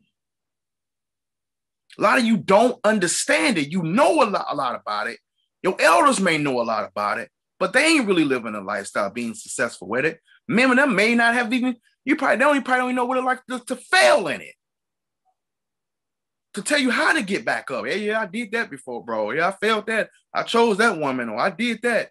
Nah, bro. You might not want to do that. Look, let me tell you what I did in X, Y, and Z. And you can decide if you want to do it, but I wouldn't advise that. You know what I'm saying? Trust me, I failed at that. Trust me. But anyway, it says, many brothers fail to understand polygyny. One of the reasons is because you don't understand polygyny yourself. Another reason is because you're not affectionate towards your wives. Boy, you wouldn't even believe the times I hear. Ooh, that's another topic. Brothers, there's nothing wrong with being affectionate. I heard a brother tell me one time, man, I ain't affectionate to my wife. I don't see that in the Bible. What? Anyway, I'm not going to entertain that, but bro, you got a whole lot to learn then, bro. Anyway, I said, for some of you, you get a second wife and you act as if the first wife no longer exists. You just totally just regard her. Neglect. Don't call, no nothing. You just whatever. Then that woman feel like, oh, he replaced me. Come on, bro. Y'all giving Polly a bad name. Stupid ass nigga. Anyway, you begin to neglect the first wife, and she's done nothing to deserve it. Man, now ask yourself. Ask yourself, brothers. What would you do if the shoe was on the other foot? What would you do? How would you feel if you were in your wife's position and your husband did the same to you? Or like if Christ did it to you, he neglected you. I don't know you. How would you feel if the Messiah, you know what I'm saying, God straight saying, oh, whatever, just acting like you don't even exist no more? How would that make you feel? Huh? So, or if you don't relate to that and you will say, I ain't spiritual, I don't believe in no Bible, well, how would you feel, you know what I'm saying, growing up as a kid and your mom just said, I don't love you, whatever, just neglect you like you don't exist? How would you feel? Wouldn't feel too good, would it? So I said, so what makes you think that your wife should accept this? Do you think that she's a robot or mechanisms that has no feelings? If you think this type of behavior is acceptable, let's see how long this will last for you, especially if you have not taught her or nourished her with the proper tools that she needs that are necessary to help you build a strong house on a rock. What is she going to teach the second wife coming in if she hasn't been taught anything? Nothing. But sis, get ready for the pains and headaches. And happiness will be non-existent. I know you are still wondering if any of this is in the Bible. No. Can you deny my advice? Can you deny my advice, brothers? I say yes. You can be like, I don't want to listen to all that. I said, do you have to agree with what I say? No, you don't, brother. You don't have to agree with what I'm saying. You really don't. I said, I'm just showing you how polygyny can be successful. I know it can be because ProPolybook.com, the unwritten rules of polygyny. It's not just for brothers who are pro-poly, it's for brothers who are anti-poly. It's not just for sisters who are pro-poly and favor poly. It's for sisters who are anti-poly as well. If you know somebody that be lying, sneaking, and cheating and all of that, you know how I get. Share this book. Share this book. Because believe it or not, a lot of brothers have been coming to me, and a lot of brothers have been, they have been on on that journey trying to get on the right path and admitting that, dang, man, I've messed up. I broke a lot of unwritten rules. Man, I didn't know this. I didn't know that. Like, man, I'm glad I got the book. Even sisters. Man, I never knew this about poly. I thought this was about poly was about threesomes and things like that. I didn't know this. Or when you said this, I never knew that. I saw this on TV and blah, blah, blah. Now you said no, and I didn't know that. You know what I'm saying? I thought in poly you had to do this or you couldn't X, Y, and Z. So even if you want to just educate yourself on the lifestyle, you know what I'm saying? And brothers, look, if you're bullshitting and saying, man, I don't know about the book and all of that, bro, look, you can already forget it. You already ain't ready for it. You're going to fall in the category of this right here, the ability to disappoint several women at once. You know what I'm saying? Absolutely. You know what I'm saying? And just because a woman is not agreeing to follow your lifestyle and culture with being poly, guess what, bro? There are sisters out here that is. The sisters out here is, go find them. Go find them. You know what I'm saying? Don't waste your time arguing on. Go find them. You know what I'm saying? And sometimes women ain't with it. Why? Because they don't understand about it. They got their perception about it. You know what I'm saying? They feel like, oh, I got to compete and blah, blah, blah. But my wives handle that on our channel as well.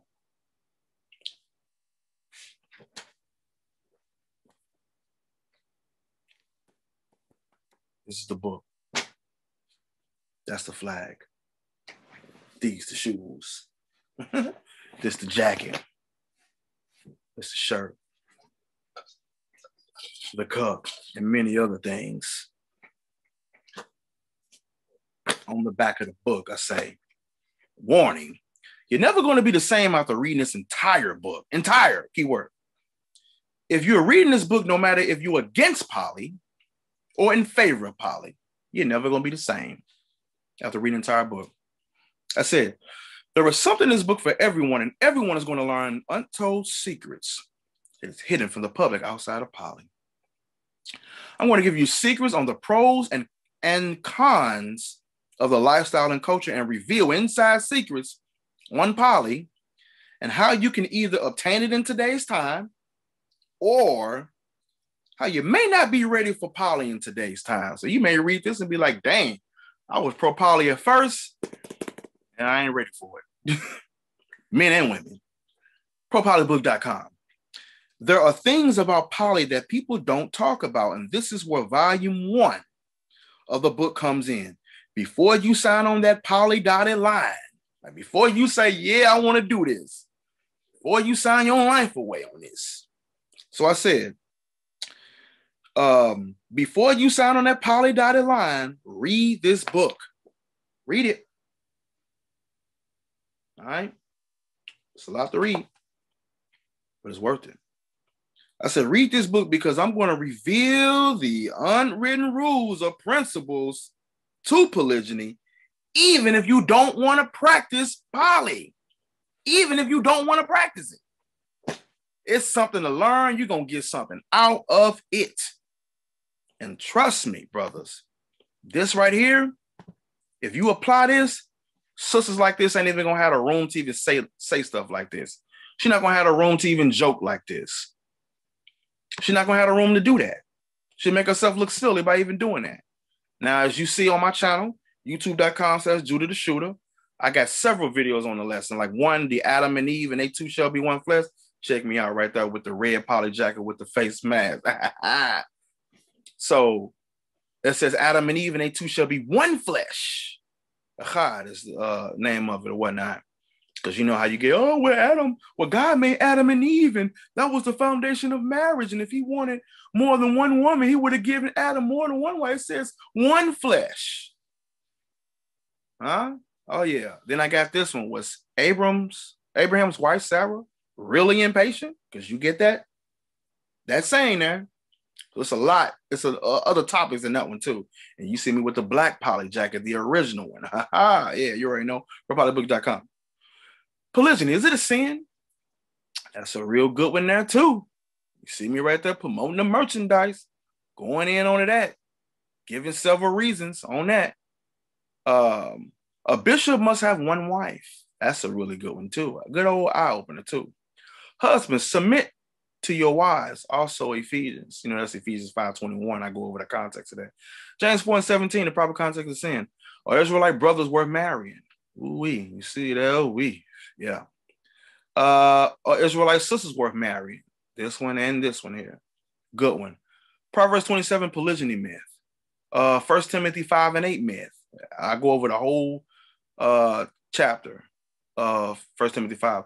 Multiple wives in the same house. Can they live in the same house? Is it a sin for them to live in the same house?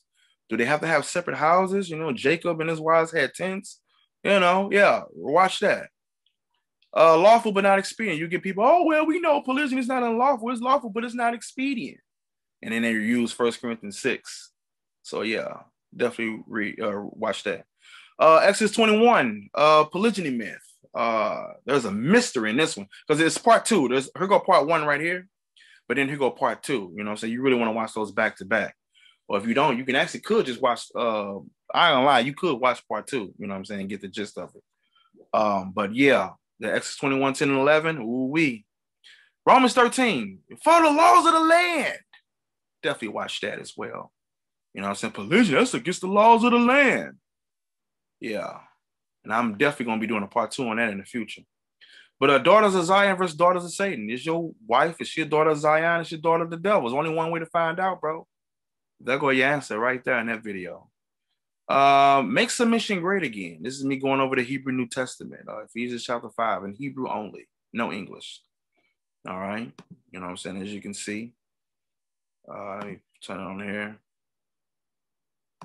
See right here? It's me going over reading that. Yeah.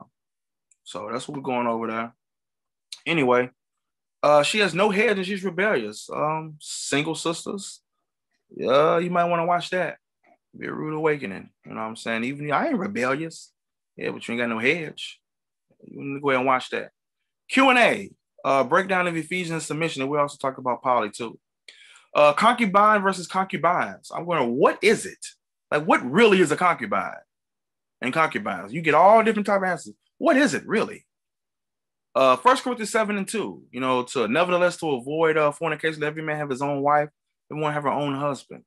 What does that really mean in the mindset that Paul meant when he wrote it in 1 Corinthians 7 and 2? Ooh, watch that lesson. Rude awakening. Judah the Shooter exposed. This is me talking about my shortcomings, mistakes that I made when I was being a hypocrite. You know what I'm saying? And I might do a part 2 on that. You know what I'm saying as well. This is a battle. You know what I'm saying? And it's an uphill battle, but brothers, we gotta overcome it. You know, there's mistakes that we all make as men of the Most High. And we can see many of our forefathers made mistakes. You know what I'm saying? But it's what we do with those mistakes. Do we stay in the same mindset or do we correct it? So those are just a few on my poly rants, if you will. But man, this one right here, boy, that Adam and Eve, woo-wee, man, says one flesh or body, if you will. So youtube.com/Judah the Shooter, you know what I'm saying? ProPolyBook.com to get the unwritten rules of polygyny. You know, if you can prove that you sent about 5 people to me to actually buy the book, then you can get a choice of a free book or a free jacket. Man, I don't know, man. I can't buy the book. Ain't no excuse. Hey, I guess you could say respected by people, and you got people that support you and they'll trust your word and deal with you. You know, surely if you're a decent person, you can find 5 people, bro. You know what I'm saying? If not, then you might need to reassess your circle or might need to reassess yourself. People don't even deal with you like that. You know what I'm saying? So there's other things you may be working on. You might be the one that has the ability to disappoint several women at once. You know what I'm saying? So do I agree with the meme? Yes, I agree with it. You know what I'm saying? Polygamy or polygamy. Having the ability to disappoint several women at once, even polygyny. But guess what? Is there a solution to it? Is there an answer to it? Yes. The answer is the unwritten rules of polygyny at ProPolyBook.com. That's the solution. Shalom.